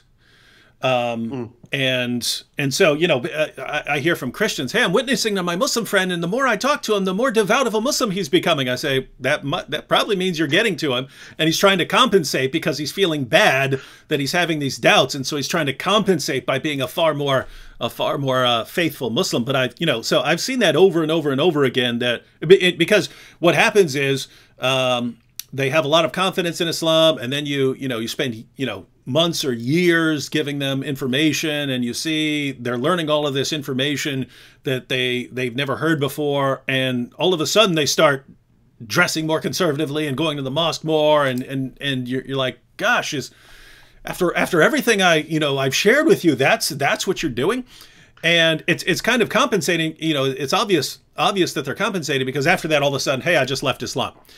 And so what I think you have a similar parallel in, the Muslim community, in larger Muslim communities, when as they're encountering all of this new information, and as they're realizing, hey, we've got all these problems, and as they're, able to see opposing points of view, and as they're able to have their beliefs criticized and so on, that their confidence is being shaken, and people are leaving and so on. Their confidence is being shaken, and so they have this urgency that we must become much more devout right now. Just as an individual has that reaction, it's we're getting shaky here. We need to crack down and become more devout. And I really think that's what you're seeing with the rise of people like Muhammad Hijab and so on. Is their confidence is being shaken. I mean, just look, there's no coincidence that you had the holes in the narrative. People are going to Yasser Qadi, they're going to Muhammad Hijab, you're destroying my faith in the Quran, what's going on? And then all of a sudden, I will crush all of you! I'll destroy all of you! I challenge all of you ex-Muslims! I will shout all of you down! And it's, so I'm looking at that and I'm going, as horrible as that is, I get it. I've seen this before. I saw it in individuals. Now I'm just seeing it in a community. As I said, it is a win-win for us, because look at Muhammad Hijab himself. We keep going back to this broomhead guy, but him speaking with apostate prophet, him saying that, oh no, hang on, wait a minute, I've been thinking a lot. I'm paraphrasing him, and I'm actually speaking out his thoughts aloud as well. That I've been thinking about this. You clever ex-Muslims have been getting me on this apostasy issue, and then you show our ugly face of our religion to the world. Here's nuance on this. In perfect Islamic society, we used to say, in perfect Islamic society, they should be killed. But now they should have treaties with other Western countries, and they should be given an option to exile. Mm-hmm. That, by his standard, that's a huge leap forward. But by our standard, it's still a fascist ideology. Mm-hmm. That's exactly, guess who said that? Hitler said that about Jews. Wow. Should we exile them, or should we kill them? So, but having said that, my point is, hijab is like, they're still trying to change so much. And guess what? The demon, the Frankensteins that they've created themselves. Somebody actually tweeted it. There were hundreds upon hundreds of comments where people were bashing him for saying, oh, well done, you beat apostate prophet. You got to say that. Whether you lose or win, you just got to say, yeah, we won. So anyway, so he said, well done, you beat apostate prophet, but, bro, this is not right about apostasy. You got to kill him. Yeah. So someone as radical as Muhammad Hijab is now saying, oh, okay, we got to give them an option of exile as well. And then we are forcing them to change their narrative, change their stance. Ali Dawah one where he said, if my daughter is whatever. Again, Ali Dawah is so stupid. This is a trap that people are setting for him, and he just keeps walking into it. And how could he not walk into it? Because if he doesn't say it out loud, then he's publicly saying that, whoa, maybe Muhammad was wrong in marrying a 9-year-old girl, or some other kind of, or maybe outrightly deny that. But then we know once people start denying hadiths, then they dig a bigger hole for themselves. And which one do you believe in then? Why should we believe in your good hadiths? These guys just keep walking in the traps, and we just have to, and we don't even have to be, we don't even have to have Einsteinian intellect to work that out. You just ask Muhammad For example, there was this guy, he had a PhD student. I had this debate with him in 2018 in University of Sydney. I had a debate with him, PhD student in philosophy. I had a debate with him. Fair enough. He gave all the fine-tuning argument. I gave the traditional atheist argument. He gave the traditional God arguments, whatever. But I was like, yeah, you know, people are not finding interest in that. I just asked him, what is the punishment for apostasy? That was it. There was white audience sitting in front of him who were being mesmerized by his, the fine-tuning argument, the ontological argument, this guy's got... But now, what is the punishment for apostasy? And he's like, I think you can watch the video. It was actually picked up by the local newspaper, actually by Daily Mail, not the local newspaper. And the clip went on for 5 minutes. He could not give a straight answer, but just at the end, he's like, yeah, you should be killed. Wow. So these are the traps. It's so simple, so easy for us to lay it out for them.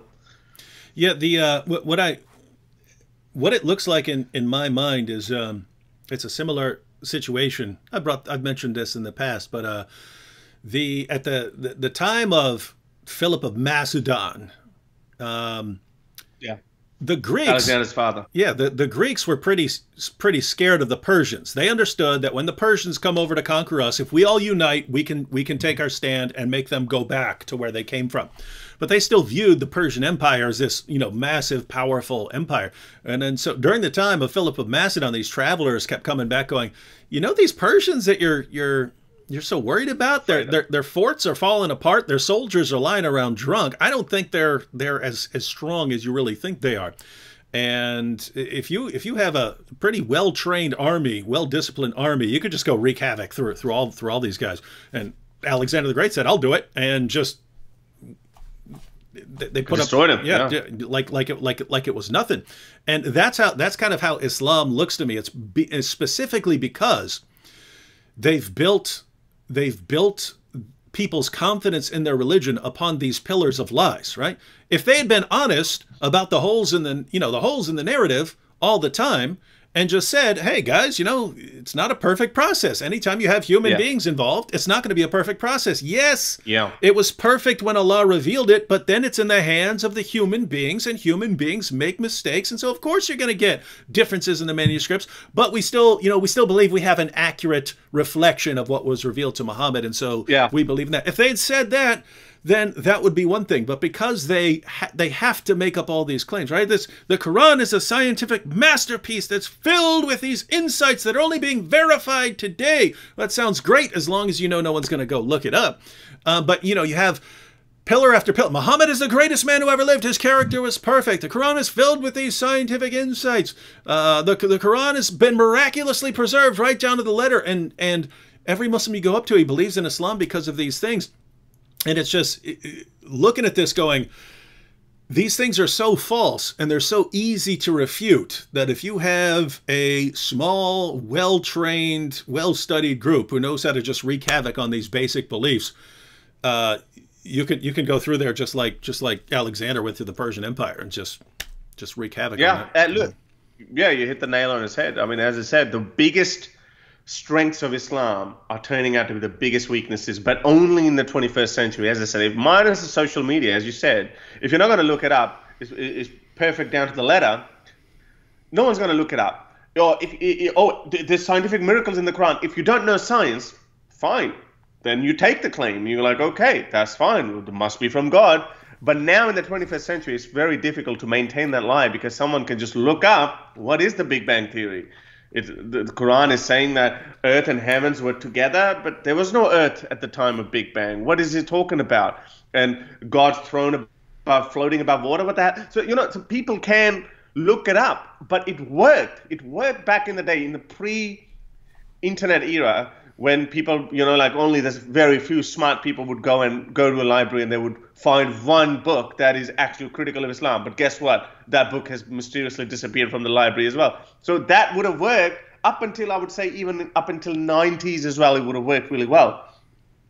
People like Salman Rushdie and so many other great ex-Muslims, Ibn Waraq, etc., who've written about it. But their books were made, they were so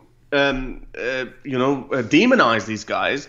That when I grew up hating Salman Rushdie, I had no idea what's in that book. It was like just, this guy's he's gonna burn in hell. Guess what? He's freaking still alive, and you can't do anything to him. And then people are not gonna read the book, and they're just gonna go on with their merry life, and they're gonna say like everything's fine. But now, how are they gonna look away when you just watching a Turkish TV drama serial where you're fantasizing about your glorious Muslim past, and then a video comes up of David Wood eating the Quran like this? What are you gonna do? You're bound to click on it, and then you might feel angry, as you're right, and then people do react. This is a survival mechanism. They're like, oh, I have to hold on to this faith. You're right. I mean, these people. I lost count of people who used to, because I very seldom delete messages from people unless they actually tell me that, please, Harris, delete it in case your account gets compromised. I'll get compromised in Pakistan. So I seldom delete their messages. When someone sends me a message a year later, and they say, Harris, like, I've changed my mind, like, I thought I was preserving my faith, but I can't. I scroll up and I look at their messages where they say, a year ago, they were abusing me, they were cursing me, they were saying, oh, how dare you, blah, blah, blah. And a year later, they've changed their mind. Mm-hmm. Why? It's only because of social media. If it was just my book, if it was just my book, reading a book is difficult. Finding it is even harder. So it's easier not to look at it. It's easy to hold on to your faith. But now these guys, we're in their faces, and I think this is what frustrates people like Muhammad Hijab, and they act out. And I think it's frustrating the civilized scholars as well, like Yasir Qadhi and Shabir Ali and these guys. I mean, Yasir Qadhi, I noticed the other day, he just blocked me on Twitter. I've never been disrespectful to him. I've never. I've always been respectful whenever I've addressed him. But you're finished. These guys, you're finished. Wallah, you're finished. And, like, this is how crazy they are. That's how far they go into their obsession, this OCD. Muhammad used to do things 3 times, right? He would wipe his bum 3 times. He would knock on the door 3 times. He would eat 3 dates, and everything is 3, right? He was massively OCD. Yeah, massively OCD. But look at Muhammad Hijab. These guys who emulate them, he also act like that. They even copy his mental problems. Like Muhammad Hijab is saying it 3 times. Wallah, you're finished. You're finished. You're finished.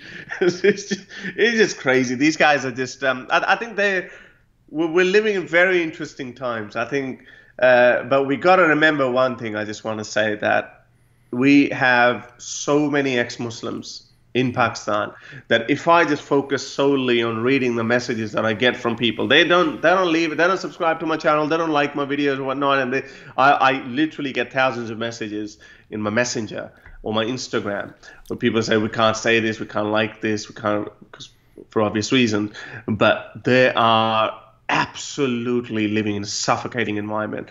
And I know that you can shut down few people, but you can't shut down everyone all the time. So it's just about gaining number, and I'm very hopeful.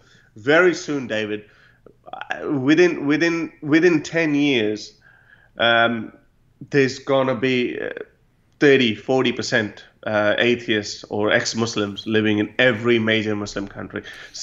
Iran is like, I mean, don't be surprised if you hear next year that there's a secular revolution in Iran. Don't be surprised if that happens. I mean, if 50% of the people, the study that they did, and sample size was 50,000. That's very big by any standard, and it was a very diverse group of. It's a proper university study. Not only just that. The lot of people that are actually becoming anti-theist. Of course, when you're taking away their freedoms, when you're forcing, and I said, all these people, all these Western feminists, when they say, oh, hijab is a symbol of freedom of women, and it's a symbol of feminism, etc. It sure is. Imagine those 50% ex-Muslims living in Iran, those women. Imagine those, they have to wear a hijab because it's compulsory hijab in Iran. That's why we keep seeing these videos coming out where an ugly mullah would go up to a girl and say, "Oh, I can see a strand of your hair," and then they would start this whole fight in the middle of a street, and then everyone would side with this cleric. And imagine being that woman for one moment, and if 50% have left Islam in Iran, 25% of them would be women. That number is in millions. Then millions of women are wearing hijab when they don't believe in it. So we have to. I mean, that's one thing that I just keep thinking about those people, and those are the people that keep giving us courage for keep doing the work we're doing. And I can only thank you enough, because whatever voice that we get, that was my problem for a bit of time. That okay, well, we're ex-Muslims, we can take, and we do get away with a little bit more. Than someone who is coming from a white background, Western background, and non-Muslim background. It's easier to stick the label of Islamophobe or racist with you, for instance, as it is with me. I do get away with a lot more, but that was the flaw in my thinking as well, and some ex-Muslims thinking as well, that okay, we can criticize Islam, it's our mass, but how, you white dude, why are you doing that? You must be racist, you must be pushing your Christian agenda, you must be pushing your non-white immigration ban agenda. That kind of it. And look, we can't be totally blamed, because there are some people like that as well. But it's very important to differentiate between those people. That who are they? Is it Richard Spencer is a clear Nazi, but Robert Spencer is not. And this is why I have a problem when you call these names loaded terms to people like Robert Spencer. Then what's the difference between Robert and Richard? And we know Richard Spencer is a Nazi. Robert Spencer is not. So, but you've equated them both the same, so it loses its meaning. So we have to be clear with the real, genuine critics of Islam. You're a critic of Islam. You're not a bigot to me. I haven't found anything that would suggest that. But then what reason do I have not to talk to you? Because I'm a critic of Islam myself. We're both the same. So anyway, we're doing great work, and I'm really, really glad that I got an opportunity to come to your show. Yeah, that's something that's always, I mean, it's kind of diabolical, the way people get lumped together. Like, some people may be surprised to hear this, I've never criticized Muslim immigration. I've criticized being stupid about it. If you're saying, hey, we're going to bring in a bunch of Muslim refugees from a country, and you look at the people and they're all like 18 to 24-year-old men, I would say you're being stupid, because those are the people who are best able to survive in that war-torn country. Where are the women? Where are the old people? Where are the children? Those are the people who are least able to survive in those places. So why are you being stupid about this? Apart from that, I've never gone out saying, hey, we need to crack down on immigration and so on. In fact, Nabil and I, at certain times, have been in a position where we're actually defending it in like a conference, where the topic comes up, hey, should we ban immigration? And there would be people saying, I mean, should we ban immigration from Muslim countries and so on? There would be people saying, yes, of course you should. Why do you want to bring, terrorists in? And it would be, me and Nabil sitting there, and Nabil be going, gosh, my parents weren't terrorists. Yeah, you might want to be careful. Might want to be careful about who you're bringing in and so on. And so we'd be on that side. But yeah, I've always distinguished between, here's a person, right? So I'm a Christian, so I believe people are created in the image of God.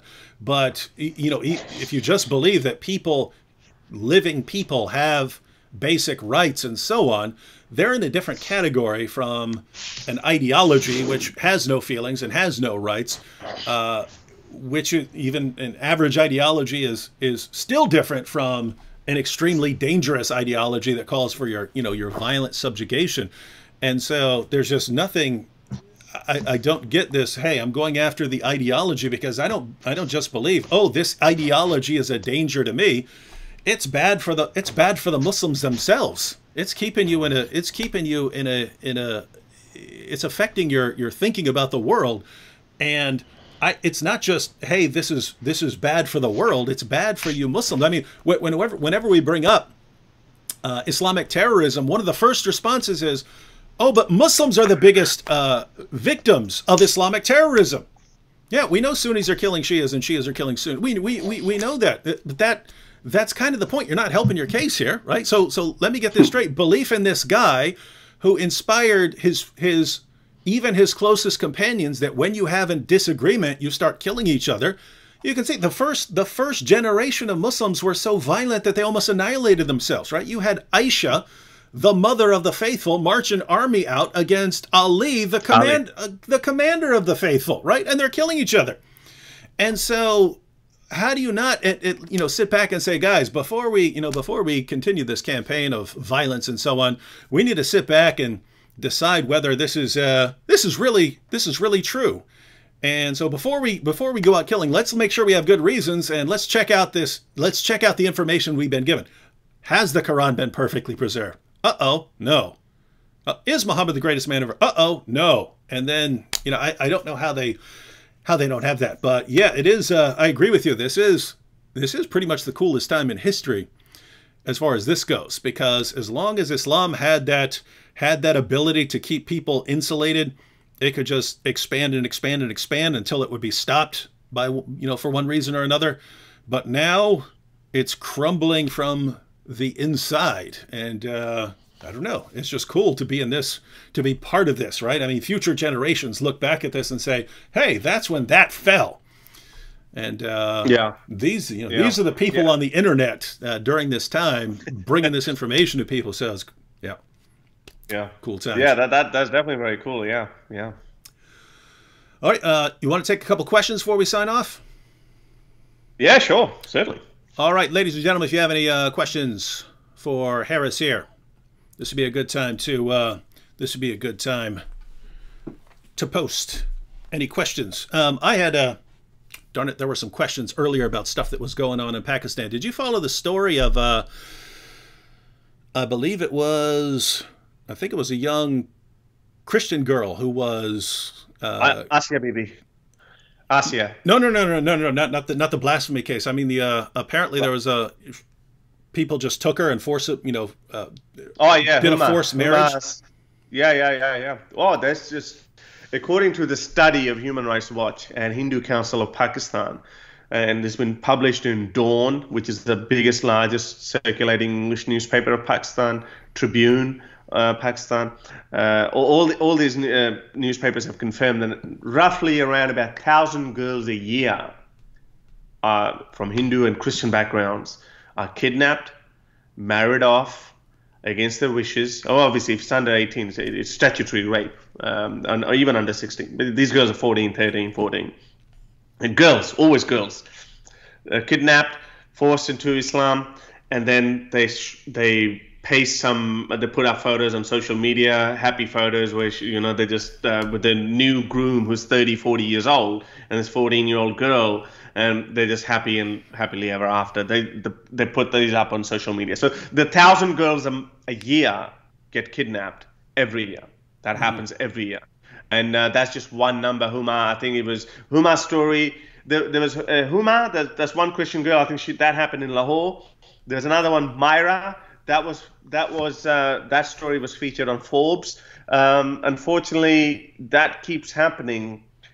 Courts are aware of that, but there's no legal framework. So I'll give you a bit of rundown. In 2017, Pakistan's only secularist kind of party. It's not secular, but they pretend to be. But they're better than the religious parties. They tried to pass a law against forced conversion back in 2017. But guess who opposed it? The clerics. They turned up. They just turned up in huge numbers, and they said, you're discouraging people from converting to Islam. But so the government backed down. That was in 2017. And somebody should ask, by the way, this is how hypocrite these societies are. If you leave Islam, you're allowed to, but you have to appear in a court. But if you from any other religion you come to Islam, you don't have to go to the court. You can just sign a piece of paper, or not even that. You can just say that I've converted to Islam. That's it. So that's the hypocrisy. So people were saying, hang on, why are you why this double standard? And on the other hand, we're getting these 13, 14-year-old girls getting kidnapped all the time, and they're converting to Islam. And the parents are protesting in front of minister's house and in front of courthouses, and nothing's happening. So anyways, they tried in 2017, but good news is they just tried it. They tabled the bill, I think, a couple of weeks ago. And I think they're just trying to just silently pass it before it just becomes a huge issue. So we're hopeful that this time it might get the bill might get passed. Mm-hmm. All right. Well, we have a bunch of questions here. I did want to point out, Eric here says, the Charlie Hebdo trial began yesterday. What's your take about that? I've heard it would be recorded, which is a rare thing for the French judicial system. Last time it happened was a trial to a Nazi. So yeah, I actually, right before we went live, I recorded a video about that. I'm probably going to post a few more. So one was just a general sort of introduction to the topic of this trial coming up. Tomorrow I'll probably post an interesting poll which shows that back in, I think, 2006, the poll was done in France about, you know, whether people thought it was okay to post cartoons of Muhammad, and it was like 20-some%. Most people thought it was just a horrible idea. Whereas after the Charlie Hebdo massacre, I think it was above 50%. So I have to go back and get the exact numbers, but basically far more people now think it's okay to post cartoons of Muhammad than back in the early 2000s, specifically because of the violent outbursts. You know, and so yeah. And so the point here is, it's like Muhammad Hijab. He keeps, I want to stop this, and you just end up encouraging it and making the same dumb mistake. What are your thoughts on that? Well, yeah, I mean, see, that's the thing, right? I mean, every civilization fights back. I mean, there's only so many punches they're going to take. This Charlie Hebdo happened. And you're right. I would have thought the same thing, that people would have said, why are you provoking Charlie Hebdo? Why are you provoking a group of people? Well, why? But then when they react that way, then you say, okay, you know what? Do it again. Go for it. And now after 5 years, they just republished the same cartoons. And guess what's happening, and what was trending in Pakistan yesterday? Charlie Hebdo, shame on you. And at the same time, and I got tired of tweeting, I got tired of telling some of these celebrity accounts. I was like, not a single word on the trial that is happening and how many people were killed by these people over a cartoon, murdered. And you know, my good friend Vidu Vids, fellow YouTuber from England, he actually became an ex-Muslim after that. When he saw that, he was a Muslim at the time when Charlie Hebdo published the cartoons, and he's told this story numerous times that. But then he heard, when he spoke with his own fellow Muslims in schools and friends and family and all that, he said every time I asked these people, my seemingly otherwise humane, normal, wonderful Muslims, every time I asked them about why did they get killed, what do you think about this murder, they were like, yeah, it's wrong, but, and he said he had the biggest problem with the word but. You just cannot justify murder. Sure, there's so many other ways of protesting. Say that, you know, this is horrible, you know, we don't support that, make a petition, or hold a candlelight vigil or whatever. And that way, more French would have been like, you know, we shouldn't do that to our fellow Muslim community members. But no, we're going to go and start stabbing people. And when you do that, of course, as you said, like you're in minority, these people, and they're going to fight back. And France is, I think, taking the lead. There was a news story a couple of days ago where French Interior Minister said that we're going to deport the whole Muslim family because they shaved the head of a 17-year-old daughter because she was dating a Christian guy. And when these kind of things happen, sure, it's just a one-off isolated incident. But my point, I know, and every Muslim who's listening to me knows how seriously they take this honor thing. 100 families, if they would not have shaven her head off, they would have disowned her. 90 out of 100 would have done that. So not shaving, disowning her, at least disowning, and you know, beating, slapping, all that thing would have happened. So we know that. On the other hand, 100 Christian families, I think maybe five of them would have objected to marrying a brown guy or a black guy or a Muslim guy or whatnot. And that might have been also from Westboro Baptist Church. So majority of people would not have acted that way. So these are the things, these telltale signs are so clear in front of the world. And they did it well for a little bit of time. Post 9/11, they ended up spreading their narrative that, oh, look, America came and bombed us and you're the victims, we got nothing to do. So that idea of Islamophobia kind of worked for a little bit, but it's backfiring on them, on them now. Yeah, me and AP the other day were talking about how different it is with Islamophobia now, in that, 10 years ago, you're saying, hey, Islam calls for terrorism and it's, the execution of apostates and allows sex with prepubescent girls. And then the response was, no, Islam doesn't teach any of that. You're just an Islamophobe. And that's why you're being irrational and saying all these false things. Whereas now it's, yes, of course, we're going to kill you. And of course you can have sex with 9-year-old girls. Of course, all these things. But you're an Islamophobe if you resist it. And so it's like, it's just a completely different scenario now. Lies don't survive, David. Lies like these, as I said, the biggest strengths of Islam are turning it into biggest weaknesses. And we're going to see that more and more people. The amount of people like you who have been doing this for such a long period of time, where you just give up a reference. And so many people, ordinary people, now they memorize the references. Not only they just say, "Hey, Muhammad had Muhammad has so and so sex slave."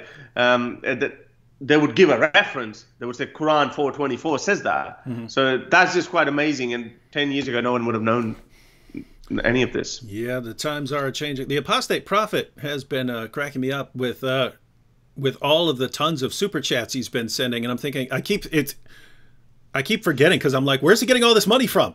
And then I'm like, oh, Muhammad hijab.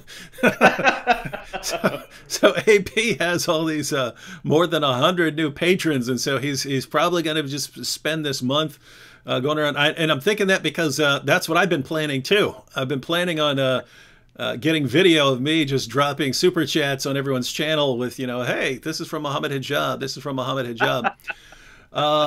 Salt Doggett, and I'm bringing this up because there were several comments that were similar to several questions that were similar to this. Harris, what was the final straw that made you realize Islam was false? So there's several questions along these lines of kind of what was the biggest thing, because leaving Islam is usually a kind of process. And so what was the straw that? I actually thought about it afterwards when I had left, when I realized I am an atheist. It's like I didn't. Most people I've spoken with, they can't put a date to it. So I can't put a date to it either. There was all these things happening simultaneously. My friend Vidu, the one I just spoke about, the one who doubted after Charlie Hebdo, that guy actually has a date written down. He said, that is the day when I became an ex-Muslim. And that thing had happened, about the Charlie Hebdo thing had happened, and I think that was one of the biggest things that happened. And somebody told him, hey, bro, you're talking like Richard Dawkins, you're an atheist. And then he said, maybe I am an atheist. Yes, I am an atheist. That's how he realized. I can't put a date to it. When I wrote my book afterwards, and I rewinded as far back as I could go, and as I said, that was one of the few crucial points in my life. And I accidentally read that article where this guy was critiquing Richard Dawkins, and then that started a journey. And then I'm looking into all these other arguments every day. I'm consuming that, and then I'm reading those books. But to me, I think the biggest problem. So when I wrote my book down, I pointed out 3 things. First of all, there's no evidence for any God. There's just no evidence. If we just talk about scientifically and philosophically, there's no empirical evidence, or even, in my opinion, no rational argument for any God either. But okay, if we ignore that aside, the second part, the moral lessons that we get from Islam are horrible. That no sane person can say, oh, there is some morality in that. I mean, the creator of billions of galaxies could not have said, just go to the neighboring village and kill their men and take their women as sex slaves, or that. owning sex slaves themselves. That has resonated with me for a very long period of time, because I'm a man. It should not hurt me as much as it should appeal to some females, because you can just imagine. But then obviously as men, we also have a different view of looking at it. Imagine someone come. I give this hypothetical to all the new Muslims who come to my show and they challenge me. I said, just imagine Indian forces come to your village. They kill all of your men and take your wives as slaves, and they can do whatever they want with them. How would you feel? That's literally exactly what Quran allows you.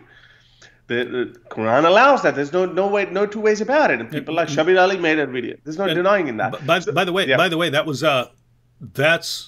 was the first thing I recall bothered Nabil, was going through what Sahih al-Bukhari, Sahih Muslim, and Sunan Abu Dawud said about the historical background of Surah 4, verse 24.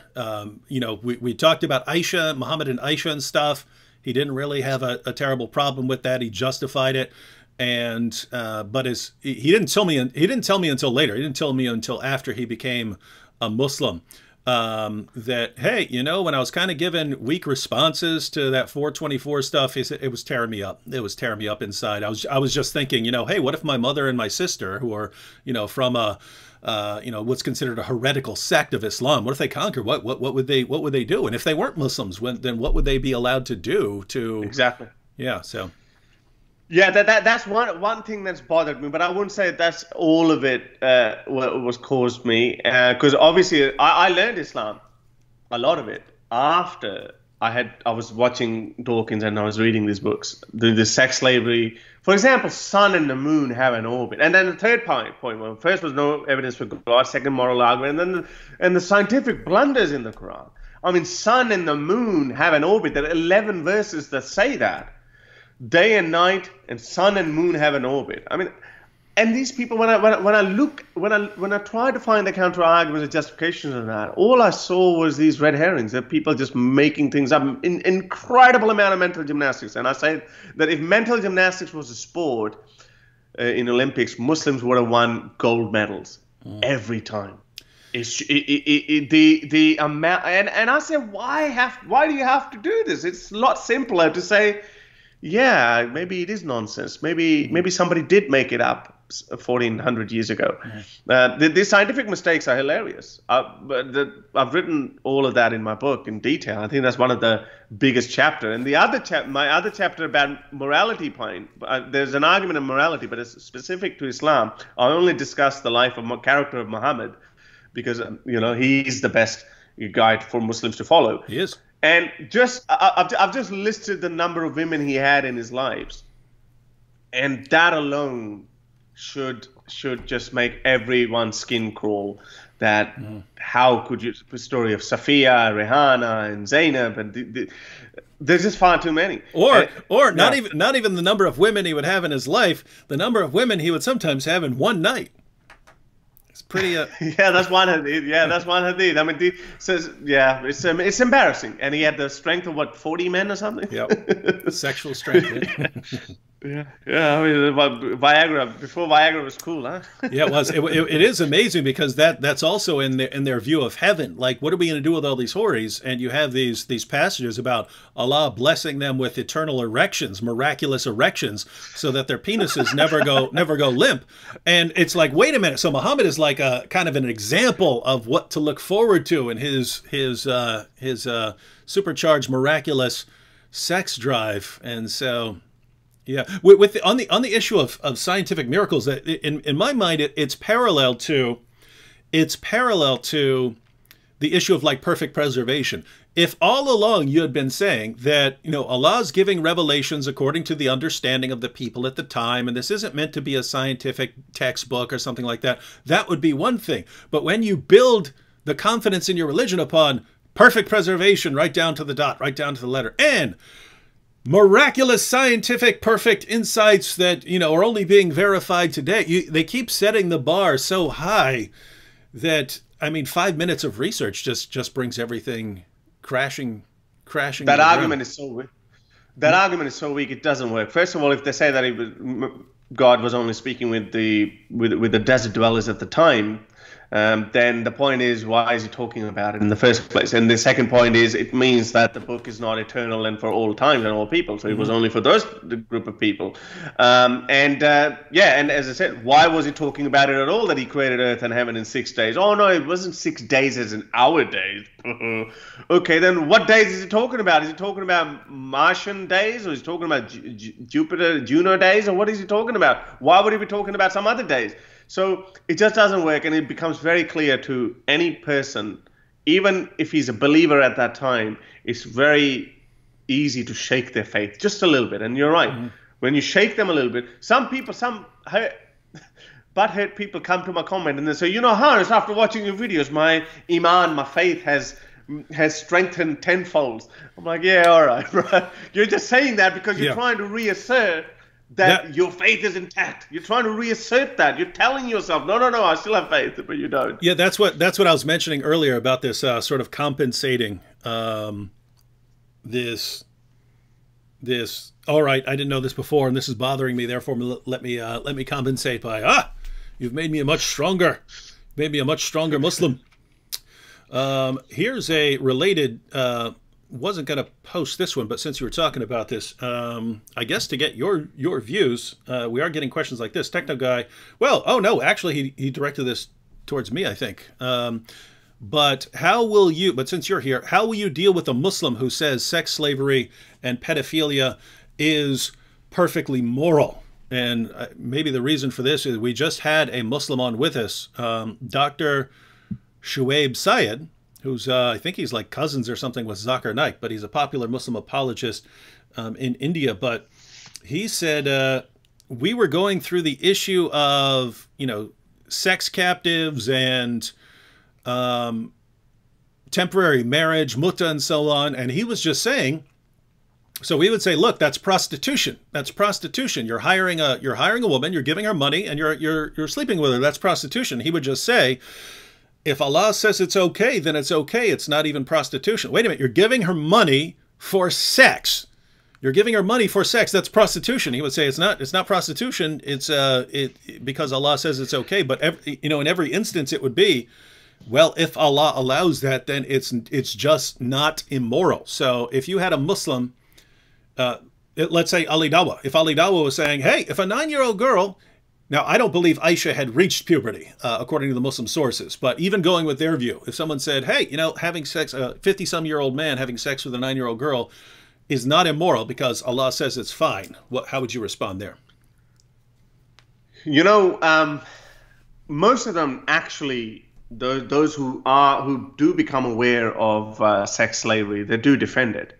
So all these scholars defend it. So let's get it. So what they do is they obviously go through these mental gymnastics and they tell you, what were we meant to do with these women? Their husbands had been killed in the war. I'm like, okay, maybe give them a house and shelter, but why are you, taking your own advantage out of it? And then I say, so the easiest thing I tell them, so according to your worldview, that's perfectly fine, especially when I'm engaging with Pakistanis and all that, because they're making these excuses. I say, okay, so when United States went to Afghanistan, just imagine when they're killing Taliban, they're taking their women as the slaves. Would you be okay with that? I think when we put that in, because on the other hand, they're just telling America, oh, the evil country. One of the videos actually did go viral. I spoke with this guy who was saying 9/11 was an inside job or whatever. I don't know if you've seen that video, but that is a typical Pakistani mind. And so, I was acting like a Yank there. Like, America is great. But anyway, so when you actually put that into perspective, that, okay, so these white Americans, these evil infidels, when they come to your country, because, now there's a war, forget about who's just and who's not just, because other side always thinks that the other side is unjust. So now they're killing Taliban and they're taking the women. How would you feel? When you speak with that, people do respond to that. I have never heard of a decent comeback from anyone else.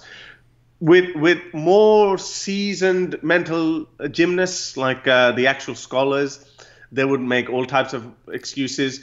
You leave them as they are. They know that's the worldview. I'll tell you a funny thing. If someone is so rigid in their stance, I had a friend Still is kind of a friend. Sunni Muslim, Shias don't have the problem, as you said, Muttas, they can do the Mutta. Sunnis have the problem. They're like, so one day this friend of mine comes to me, and this is Harris. He's married. Harris, if I go to a brothel and hire a prostitute and just tell her verbally at the start, because I'm paying her, she would be like, yeah, sure. If I just tell her at the start that you are my captive, you're my right-hand possessor. so if I do that, and then, I do my business, half an hour, whatever I booked her for, however long I booked her for, I do my business, and then I move out. That would be halal, I think, Harris. What do you reckon? I said, what? It kind of is halal because, yes, you've said it that you're right-hand possessed, and because you're paying her, she would say, yeah, sure, man, whatever. All right. It's halal. So what is the difference? And you're right, all these things, and there's so many hadiths after hadith after hadith that show us that these women were treated like objects, like sex slave, all right, right-hand possessed, now I've had you for 1 year, 6 months, or however long I wanted, and then I've sold you to someone else. I think the only fiqh is that if she gives birth, then you can't sell her just by herself. I think that's the only thing. But there's no dilemma about selling them, treating them women. So that is kind of a prostitution as well in a sense. So I think the only thing we can do is just build a human connection. Just tell them that if United States does that, kill the bad guy, take their women. But on the other hand, what America does is like, try to rehabilitate, try to build infrastructure there. That's the level how far humanity has gone. But the book that they're dealing with 1400 years ago, that's a simple solution. Take their women and you use them for your own sexual pleasure. And not only just that, they actually say, we're actually doing women the service. Those women who are now widowed, whose husbands you've just killed, what are they gonna do? Yep, I've seen that. Of course, they would also crave a man. So we're just giving them some sexual services. I mean, that's the level of these people. And you just have to believe in humanity at those levels. You just have to think that maybe give these analogies, draw this metaphor, draw the real life comparison. If it appeals to them, fair enough. If it doesn't, then let them be. I reckon it does. I reckon it works on them some point. Yeah. So I guess it would just be. So I guess your approach here would just be to keep bringing up more and more issues until one of them sticks, right? Where they go, no, that is wrong. Oh yeah. Here's an interesting one from Vince Clortho, and it's getting late, so we'll just take another one or two. But Vince Clortho says, Act 17 Apologetics and Harris, what would be your estimate for when apostasy will be effectively legally recognized and generally accepted across the nominally Islamic world? Well, I reckon apostasy will be generally accepted a lot sooner than it will be legally changed. Now, the one success story just, I think, a couple of months ago, Sudan abolished the law against apostasy in Sudan, South Sudan it was, or I don't know. Oh, no, maybe Somalia. Well, anyway, Sudan, I think it was Sudan. So out of 12 countries now, we're down to 11 countries where apostasy is punishable by death, and the 12th country being my country, Pakistan, which is blasphemy. So I reckon legally, governments are too scared. Legally, they're not going to do it. These kind of laws are triggered by movements, by people. And on surface, as you said, Islam looks like this big gorilla at this point, that I'm strong and, you can't shake it. But we're just eating it from inside. Now, Iran officially, hijab, even something like hijab, is compulsory. And you have to wear a hijab. But we're looking at 50% of the people have left Islam. So you have Islamic Islamic laws in a country which is not even dominated by Islam. According to the same study, only 32% are Shias. Iran is supposed to be the only Shia country in the world, and the population is only 32%. So all the laws are still in place because the regime, the Islamic revolution that came, and the regime that is in place, that is built around that. So it has to come from people. So I think apostasy will become normalized amongst people before the laws getting abolished, and then something like Iran. I mean, it would either change or it would just be overthrown. I would say that would happen in Iran. I mean, I'm sorry I keep saying that. I'm very happy about it, but if something like this happens in Pakistan, for instance, in the next 10 years, that would be massive. I would say just hold on to your seats. Just get your popcorn, grab your popcorns, because within 10 years we're going to see some really amazing, interesting things, and apostasy will be normal. Not only just that, and when you are becoming apostate, then Islam is dying on its own. Yeah, my answer is 5 years.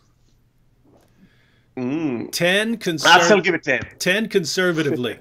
Yeah, and not necessarily for every country, but for some of the major ones. I think, yeah, everyone, you can, if we hit the year 2030 and we haven't seen apostasy legally recognized in, let's say, most of these countries where there are still laws against it, you can contact me and say, David, you were wrong. Shame on you.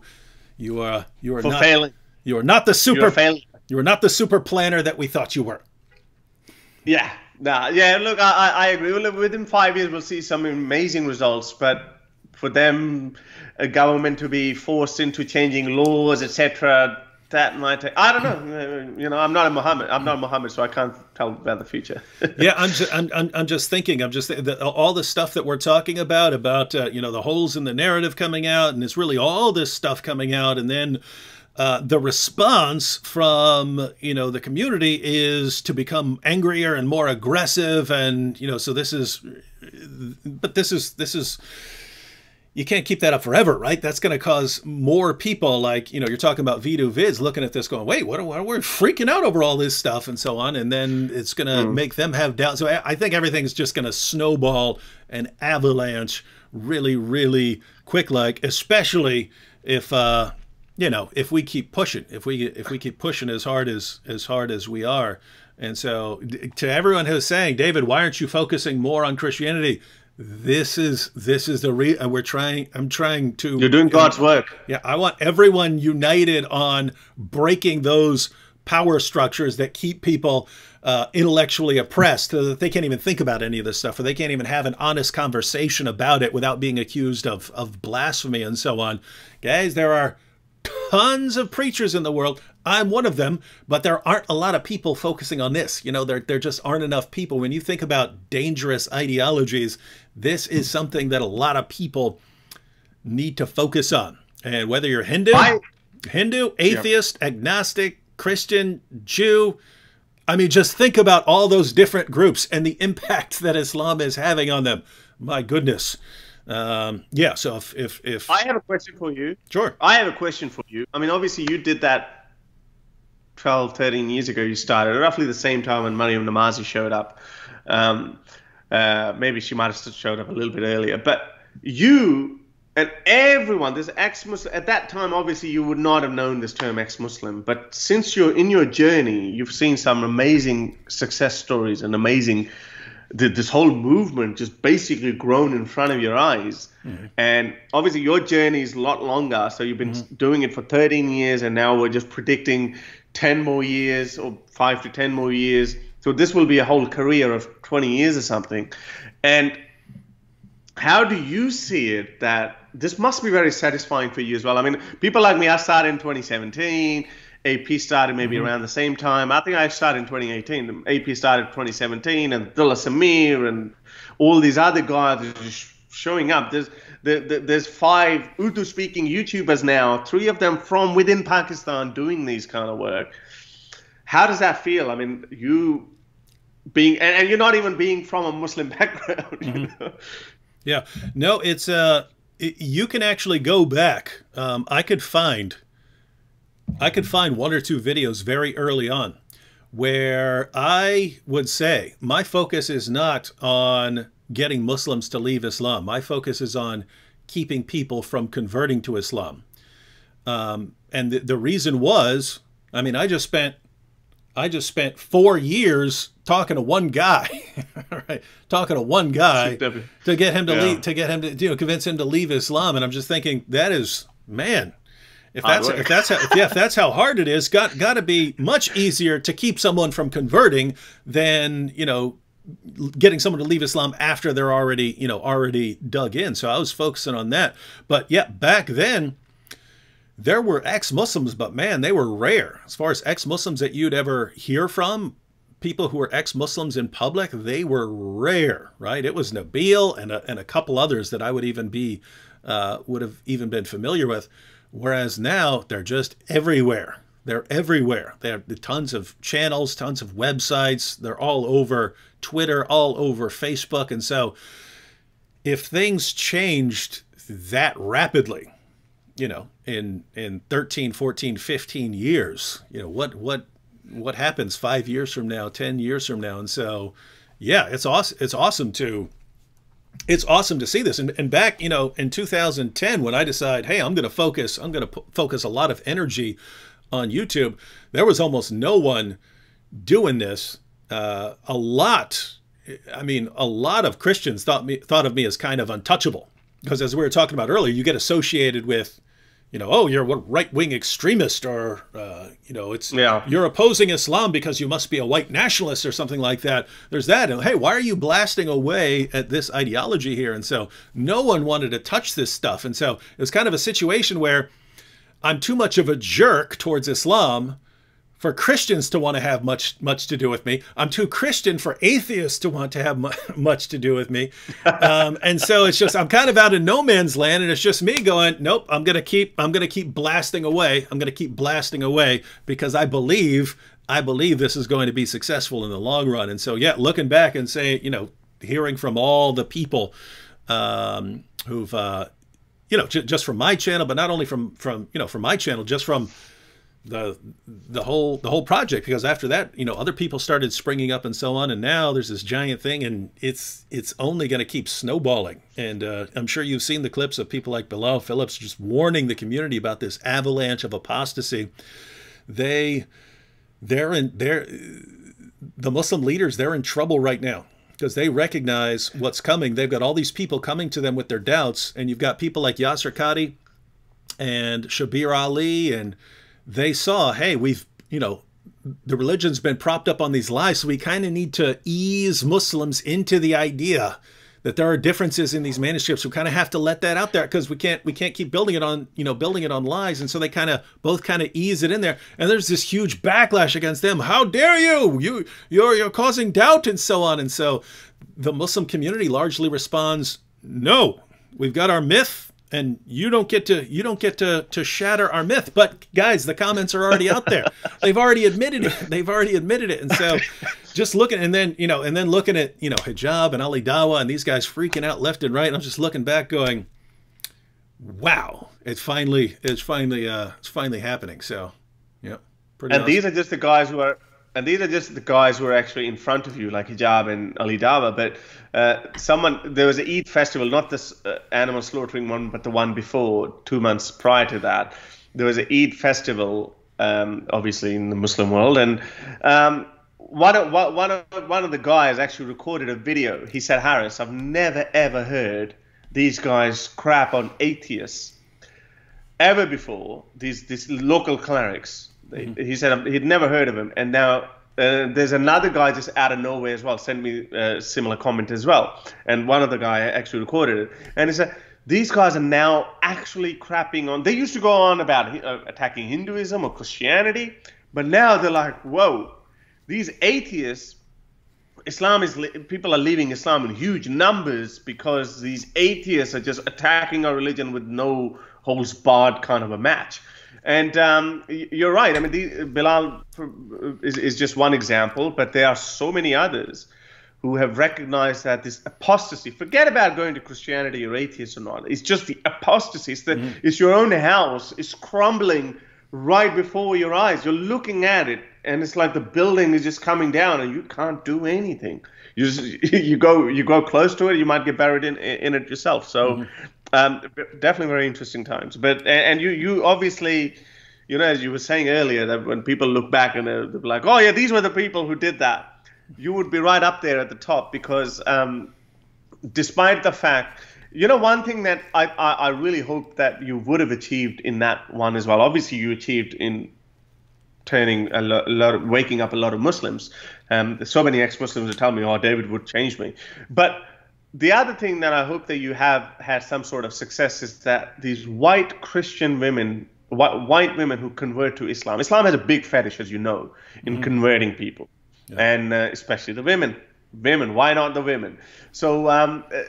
And I've had so many women contact me and they say, yeah, and most of the time it's because they convert to Islam because they're in love with some dude, and then he says, oh yeah, you got to convert to Islam, and then they leave, and then they leave them, and then they're like, and then these women are like, oh, okay.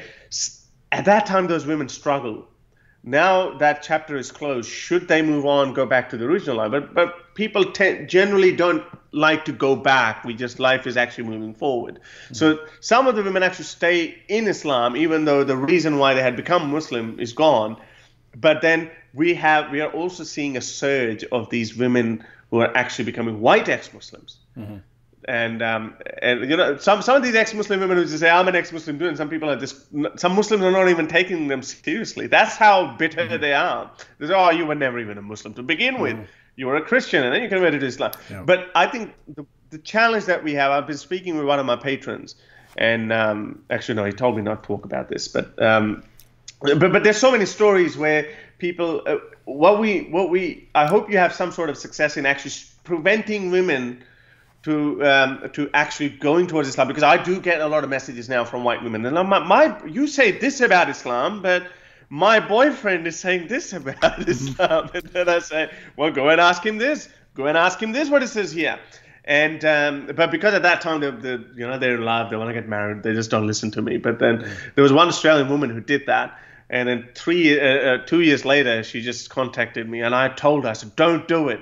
This guy was Pakistani, and she was saying, I'm going to Pakistan, live with him happily ever after over there. I said, don't do it. Don't do it.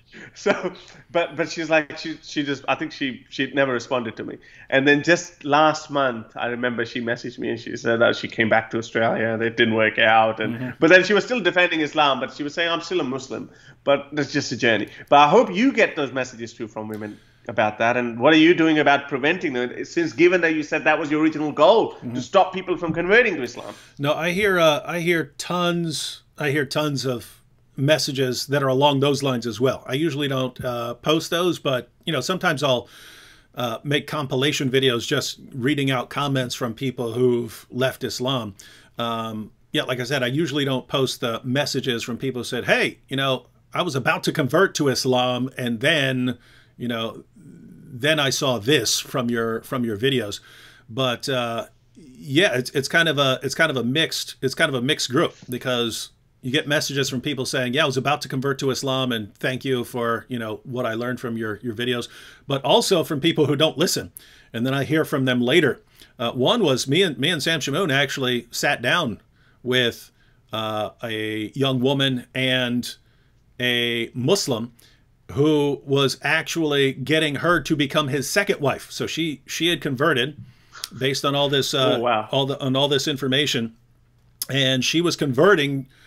She had already converted to Islam, but now she was going to be his second wife. So not legally recognized in the United States, but there'd be an Islamic ceremony. And so she actually didn't listen to us. She became his second wife. And then, yeah, it was several years later. Hey, you're right. I told you so. Well, no, that was actually a cool situation because, yeah, there was never any legally binding ceremony. So they had their Islamic divorce, and she had custody of the kid, and she's a Christian now. But yeah, those are the situations. Like, it's like, guys, why are you jumping into this? If we're right, you're going to be in a lot of pain. So you might want to think about this before you jump into this. Also, me and the Apostate Prophet, we've talked about this recently, where we actually want to make videos along the lines of, before you convert to Islam, watch this. and it's basically, you know, good rundown of, hey, if you're converting, if you're about to convert to Islam, watch this, specifically for something that, you know, if your friend's about to convert to Islam or your family member's about to convert to Islam, you're going to be looking, what do I, you're going to be scrambling at the last second. Gosh, he's about to go and convert. What do I do? And so we kind of want to have videos. Hey, just sit down with your friend, watch this video. Possibly, you know, he's free to convert if he wants to convert, but try and sit down with him and go through this stuff. And it's going to be, hey, if you're about to convert, you've probably been told this, and this. Let's take a quick look at this. You know, hey, it's a big decision. At least you can do is spend 10 minutes going through this and go through the evidence. But yep. You know, there's there's a TV show. It's called Banged Up Abroad. I don't know what it's called in America. There's an American version too. I think Locked Up Abroad is something. So where these people go and they're on a holiday, they're down, the cars are down, they're poor, and they're going through depression or whatnot, and then someone approaches and says, hey, do you want 10 grand? Just make a trip to this South American country and then come back to whatever, and then, you know, I'll give you 10 grand. You're like, why are you doing this just for 10 grand? You know? And then, you know, these people go there and then they get arrested and then they spend 10 years in prison, and then the whole show is about their journey inside the cell. Same like that with these people. There are two types of converts. The first is obviously, you know, some dude who's just had a very nice friend and he's angry, he's just going through some other life problems, and he blames the West and he blames Christianity. If that's his background, then he says, okay, I'm going to find a new life. You know, you white folks you guys do this kind of thing. You know, you went into Kabbalah and then you go into yogism and, you know, all that kind of crap. But so then they go, okay, Islam became fashion. You know, Mike Tyson and, you know, all these guys that become okay. So and then the other type is women who fall in love. With those are the ones I think the hardest one. Now you gave one example. I have one example of the Australian white woman as well, and I was like, yeah, no, but it was just I think her mind was saying, listen to this guy, what he's saying. I even told her, I said, this is like mafia, like the Locked Up Abroad version. You're going in and there's no way out. Apostasy is punishable by death. Why would anyone go in that? Kind of, that's like joining the mafia, you know. They say that in mafia movies, like, oh, there's plenty of doors to come in, but no way out. But at that time, they're in love. That time they can't. But these other people, I think those people who go through some sort of circumstances, problems, and whatnot, they are probably more likely to listen to or watch those videos. By the way, Muslim scholars are right ahead of you on that. I was watching this on one of the biggest Pakistani cable channels. There was this cleric was sitting on TV and he was saying, yeah, you know, we have to change our ways. Native apostates should be killed for death. But if someone converts, then we shouldn't kill them, because, again, he had his own strategy in that too. He was saying, because these people, these Islamophobes, are telling white people that if you go in, you won't be able to leave. So therefore, we should make an amendment that if a white person converts to Islam, they can leave Islam. But native apostates, well, they gotta be killed. It sounds like innovation.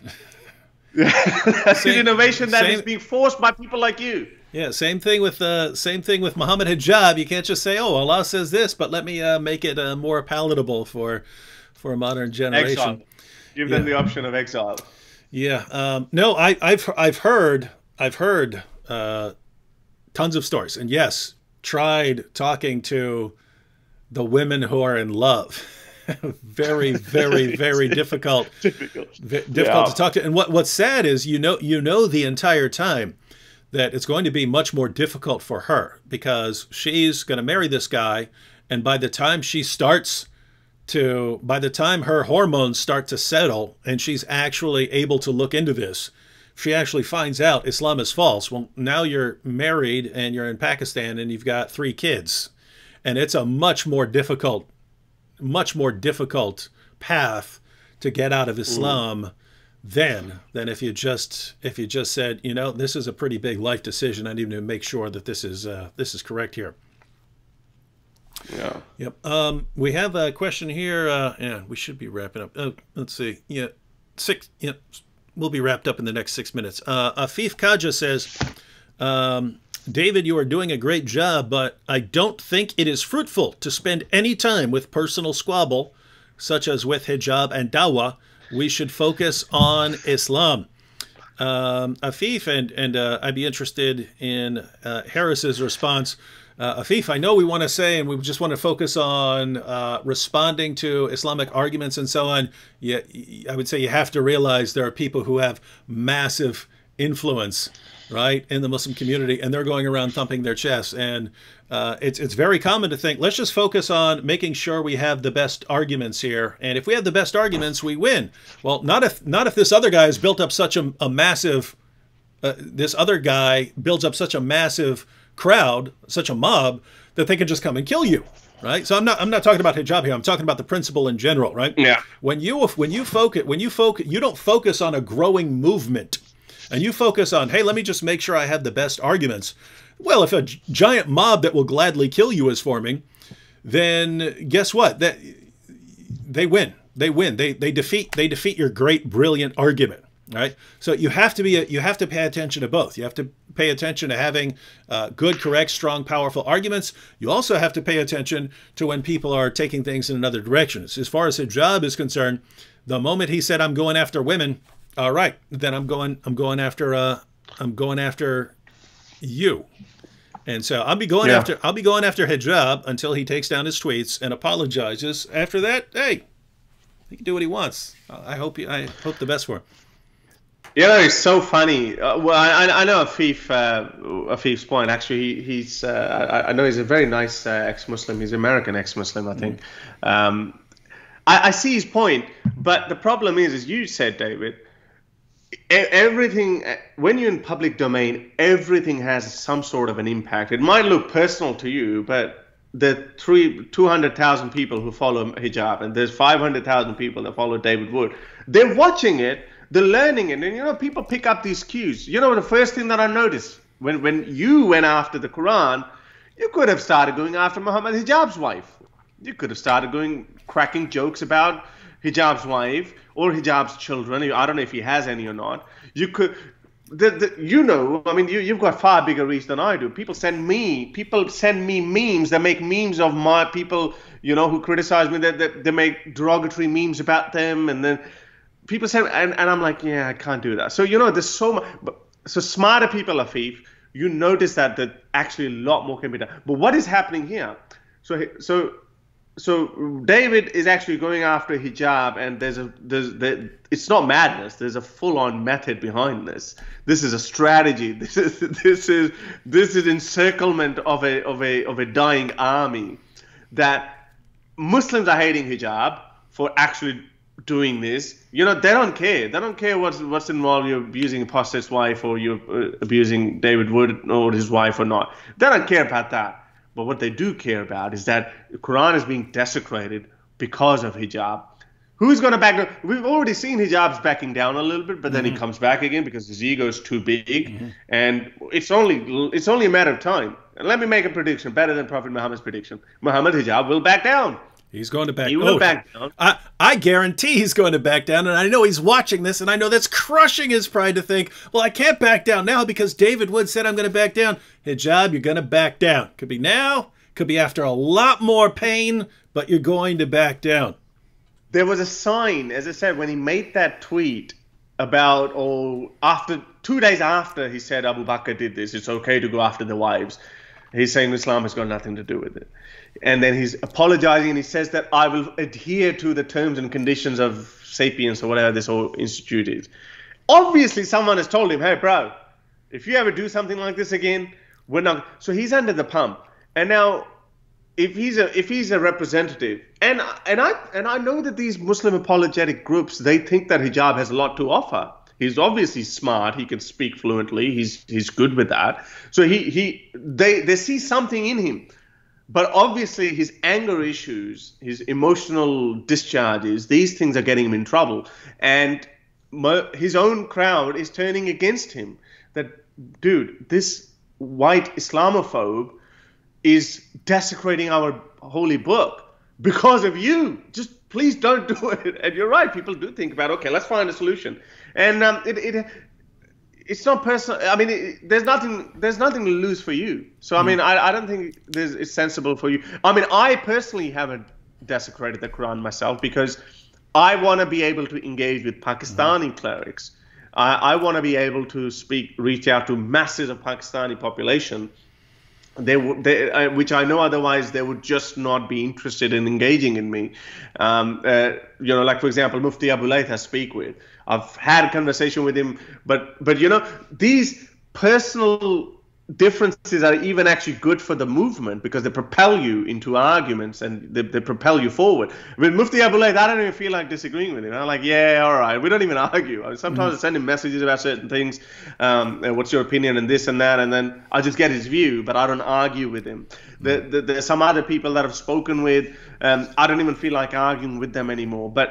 But they see the importance of my work. I'm not going to put words in their mouth, but they see that what we're doing, and then like any reaction, you put out something, half the people are going to believe in it, the other half are not going to believe in it.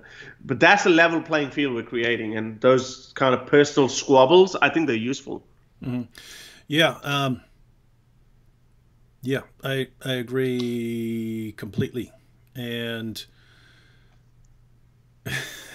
guys, I don't. But most people are cheering it on, right? They want to see it. They want to see someone who's really. It's entertainment. Yeah, it is. It's and I saw it instantly. I even mentioned it in a video. If you have a proud man here, you defeat this proud man by pitting him against something that he loves, himself. Where he has to. You wait for him to put himself in a position where you can make him have to choose. I have to choose this, which will crush my pride, or I have to choose my pride, which will result in bad things for this. And then you see what happened. Hey, Muhammad Hijab, you're going to desecrate your Quran unless you back down. So it's my pride or my religion. What's more important? So far, it's been his pride. But yeah, it is. I don't know. I think it's. And people see that. And people see that. Other Muslims are seeing that he's putting his pride, which means he doesn't care about the Quran. He doesn't care about the honor of the Prophet. He doesn't care about the sentiments of Muslims. He doesn't care about that. He's trying to use that, okay, I will use that, oh, look, Islamophobes. But nah, man, it's not that simple. It doesn't work that way. People are seeing that you're being provoked by him. And he's the one, he can save countless lives of the Qurans. By simply taking down his tweets, but he wouldn't because, as you said, his pride is bigger than him. Yeah, and it's the situation is, I mean, it's interesting because I mean that's a command, right? Surah 6 verse 108. Hey, if they're going to heap abuse on your religion, on your God, you stop the insulting. It would be different if we said, hey, I'm going to desecrate the Quran unless you stop praying. Well, you can't, you're not going to stop praying. The idea is something that's non-essential. It's non-essential. You don't have to be insulting these other people.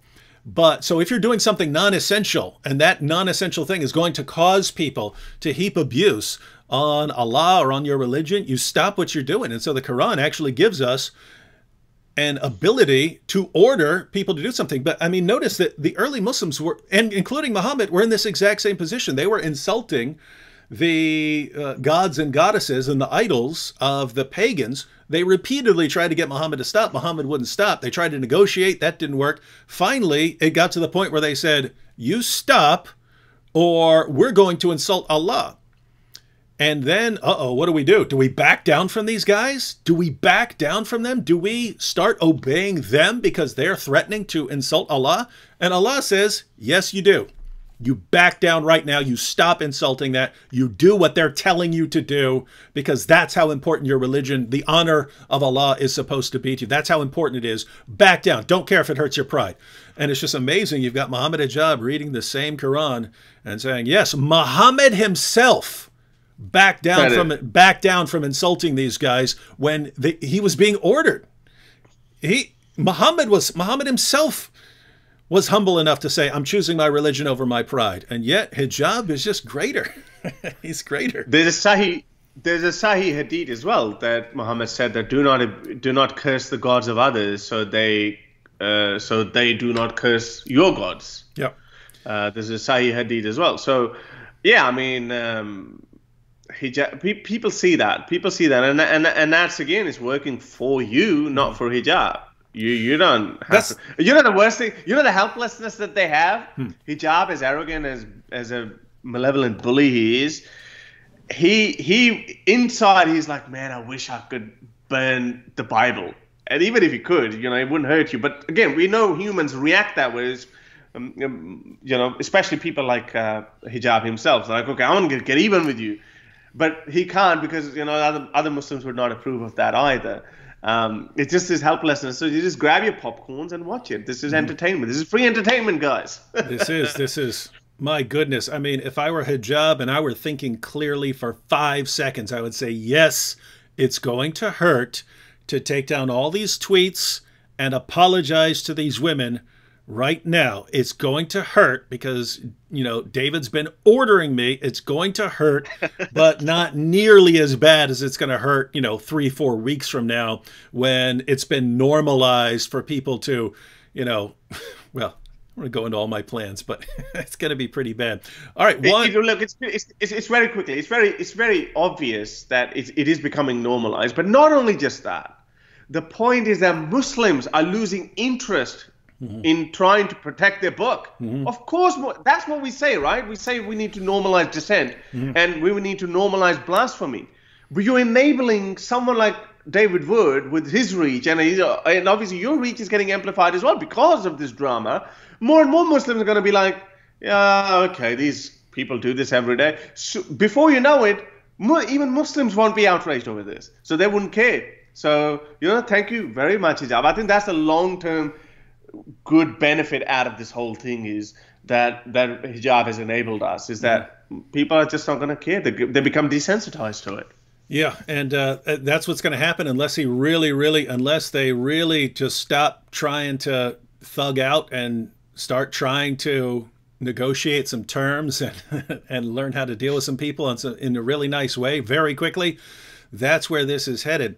But one other thing that's going to come out of this is, again, eventually when hijab is forced, not by me, he will either be forced by his own decision or he will be forced by the Muslim community to back down. When that eventually happens, if he makes this take a long time, I'm going to make sure everyone knows. You see, notice, here's the most arrogant, most proud man in the entire world, and you're able to control his behavior when he starts insulting and heaping abuse on women. So take note. Again, you can't say, hey, stop praying or stop believing in Allah or stop doing this or stop doing that. If someone's heaping abuse on you, if someone's insulting, you can actually order a Muslim to stop and make him stop using this methodology that we find in the Muslim sources. And guys, Muslims, hijab, Ali Dawah, trust me, you don't want that method becoming popularized, but I will popularize it if you don't stop. All right, so we have to take off now, but one final question, just because tons of people, probably most of my viewers are Christians, so lots of people were asking questions along the lines of Christianity, things like that. So I'd be kind of they're going to be mad if I don't at least ask one question here. So Harris, do you oppose Christianity? I picked this one because it's interesting because I'm thinking about different kinds of ex-Muslims. So it says, Harris, do you oppose Christianity? What would be your point of view on the topic? And so I think the idea here is you've got a spectrum, right? So among atheist ex-Muslims, there's kind of a spectrum. And sort of on one end, you've got like the apostate prophet who says, I don't care. I don't care what people believe. I don't care about Christianity. I don't care about, I just do not want Islam taking over. That's it. That's the one thing that I'm opposed to. I don't care much else. And then kind of at the other end, you have, no, all religion is just equally bad, or maybe Islam is slightly worse, but religion in general, horrible. We've got to basically convert the world to atheism. So if that's the spectrum, kind of where on that, where on that would you be? I think I got that. Yeah, I got that. I think Christopher Hitchens summed it up very nicely. He said if he was in the 30s, if he was living in the 1930s, then he would have been opposing Christianity more than Islam, because just of his alignment with, I know there's different opinions on that too, but just from his point of view, and let's assume he was right, that it's alliance with Nazi Germany. Then he would have been. So it's all based on your situations. I mean, in our lifetime, we know Islam is the biggest demon that needs to be put back in the bottle. Islam needs to be tamed. But again, if I was living in a different time where, let's just say, Christianity was behaving as badly as Islam, then I would have been speaking against that. So in my case, I'm a very strong libertarian in that sense. I believe that people have a right to believe in whatever they want to believe in, even Muslims. I don't care. I don't care what they believe in. The problem is, unfortunately, when personal beliefs become the domain of the public, when, for example, countries like Pakistan, we've seen that, where every aspect of your legal jurisprudence is inspired by Islam. And then what happens? Then people start acting like thugs. Christians don't behave that way.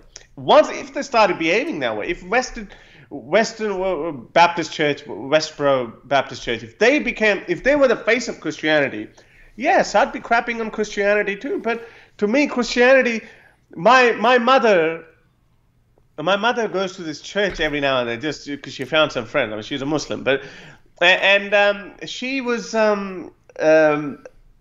this lady was telling her about Jesus, and my mother was telling her about Muhammad, and my mum said, "Oh, okay, like she was saying really good things about Jesus." But that was it. There was no imposition that you should have this holy water. Whatever. So anyway, and then my mum was saying that our Muslims don't act that way. Our Muslims go in any room they go in as if they own the joint and they have the truth on their side, and we're gonna try to convert you. Christians don't have that anymore, I would say, at least. So in this society, I mean, I don't oppose Christianity. I would say I don't even oppose Islam in that sense either. My main motive is get Islam out of public life. Do you want to believe in Muhammad's flying donkey or whatever? Believe it in private. Do you want to pray 5 or 6 times a day? I don't care. I really don't care. But my problem is because we know, and we have evidence. We have tons of evidence. These Muslim countries where you kill apostates legally, where you kill apostates or you lynch them in a mob. We have these problems. We can see that we have evidence that it gets out of control. You need to tame it. And when Islam becomes, but I think Islam is a different demon altogether. It is either a dominant, it would live dominantly, or it would die out. There's no middle ground for it like there is for Christianity. Christianity has found a way to survive in the hearts of believers and whatnot, but it doesn't impose itself on you. And all the Western countries, all the Christian countries are secular countries. Why is Islam not like that? There's only one example, Turkey, and that seems like it's going back as well. It's going back. Islam either dominates or it dies out. So I think and I don't care about whether it dies out or not. As I said, I don't care. If it dies out, fine. But if otherwise, you can become like Christianity. Don't impose yourself on states. Don't make laws around it. I don't care. All right. And apart from that, I'm getting requests to eat the Quran. Not going to eat the Quran in this video, but you stay tuned, because I will be eating the Quran again very soon. I will be taking unless Mohammed Hijab changes his mind, but yeah, I'll have an entire live stream where I take requests from viewers on which verses to eat, and we'll discuss why those verses are being consumed with beer. How do you digest so much crap? I've heard of junk food, but you're taking it to a whole new level. Yep, you got to do it. Sometimes you got to do it. But nope, once you get a taste for Quran, once you get a taste for the Quran, you start wanting it. You start wanting to chew it up more, much more so than reading it. All right, thanks to Harris Sultan, and again, the link to his YouTube channel is in the description box, and the link to his book on Amazon also in the description box. And thank you very much for having me. And by the way, there are 2 channels. I think obviously if the audience is mostly Western, then obviously just go to my English channel, which is Harris Sultan. But if you are from India or Pakistan, you do understand Urdu and Hindi, please go to my Pakistani Mulhid channel. That's very interesting. As I said earlier, we have had 2.5 million views.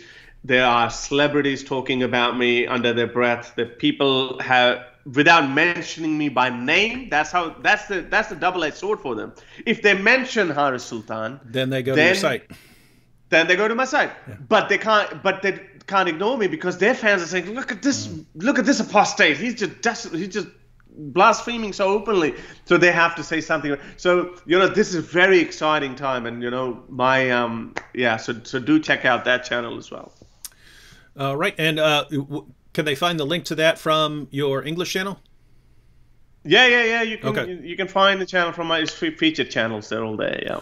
All right, ladies and gentlemen, so you have those links. Thanks for watching, and catch you all next time.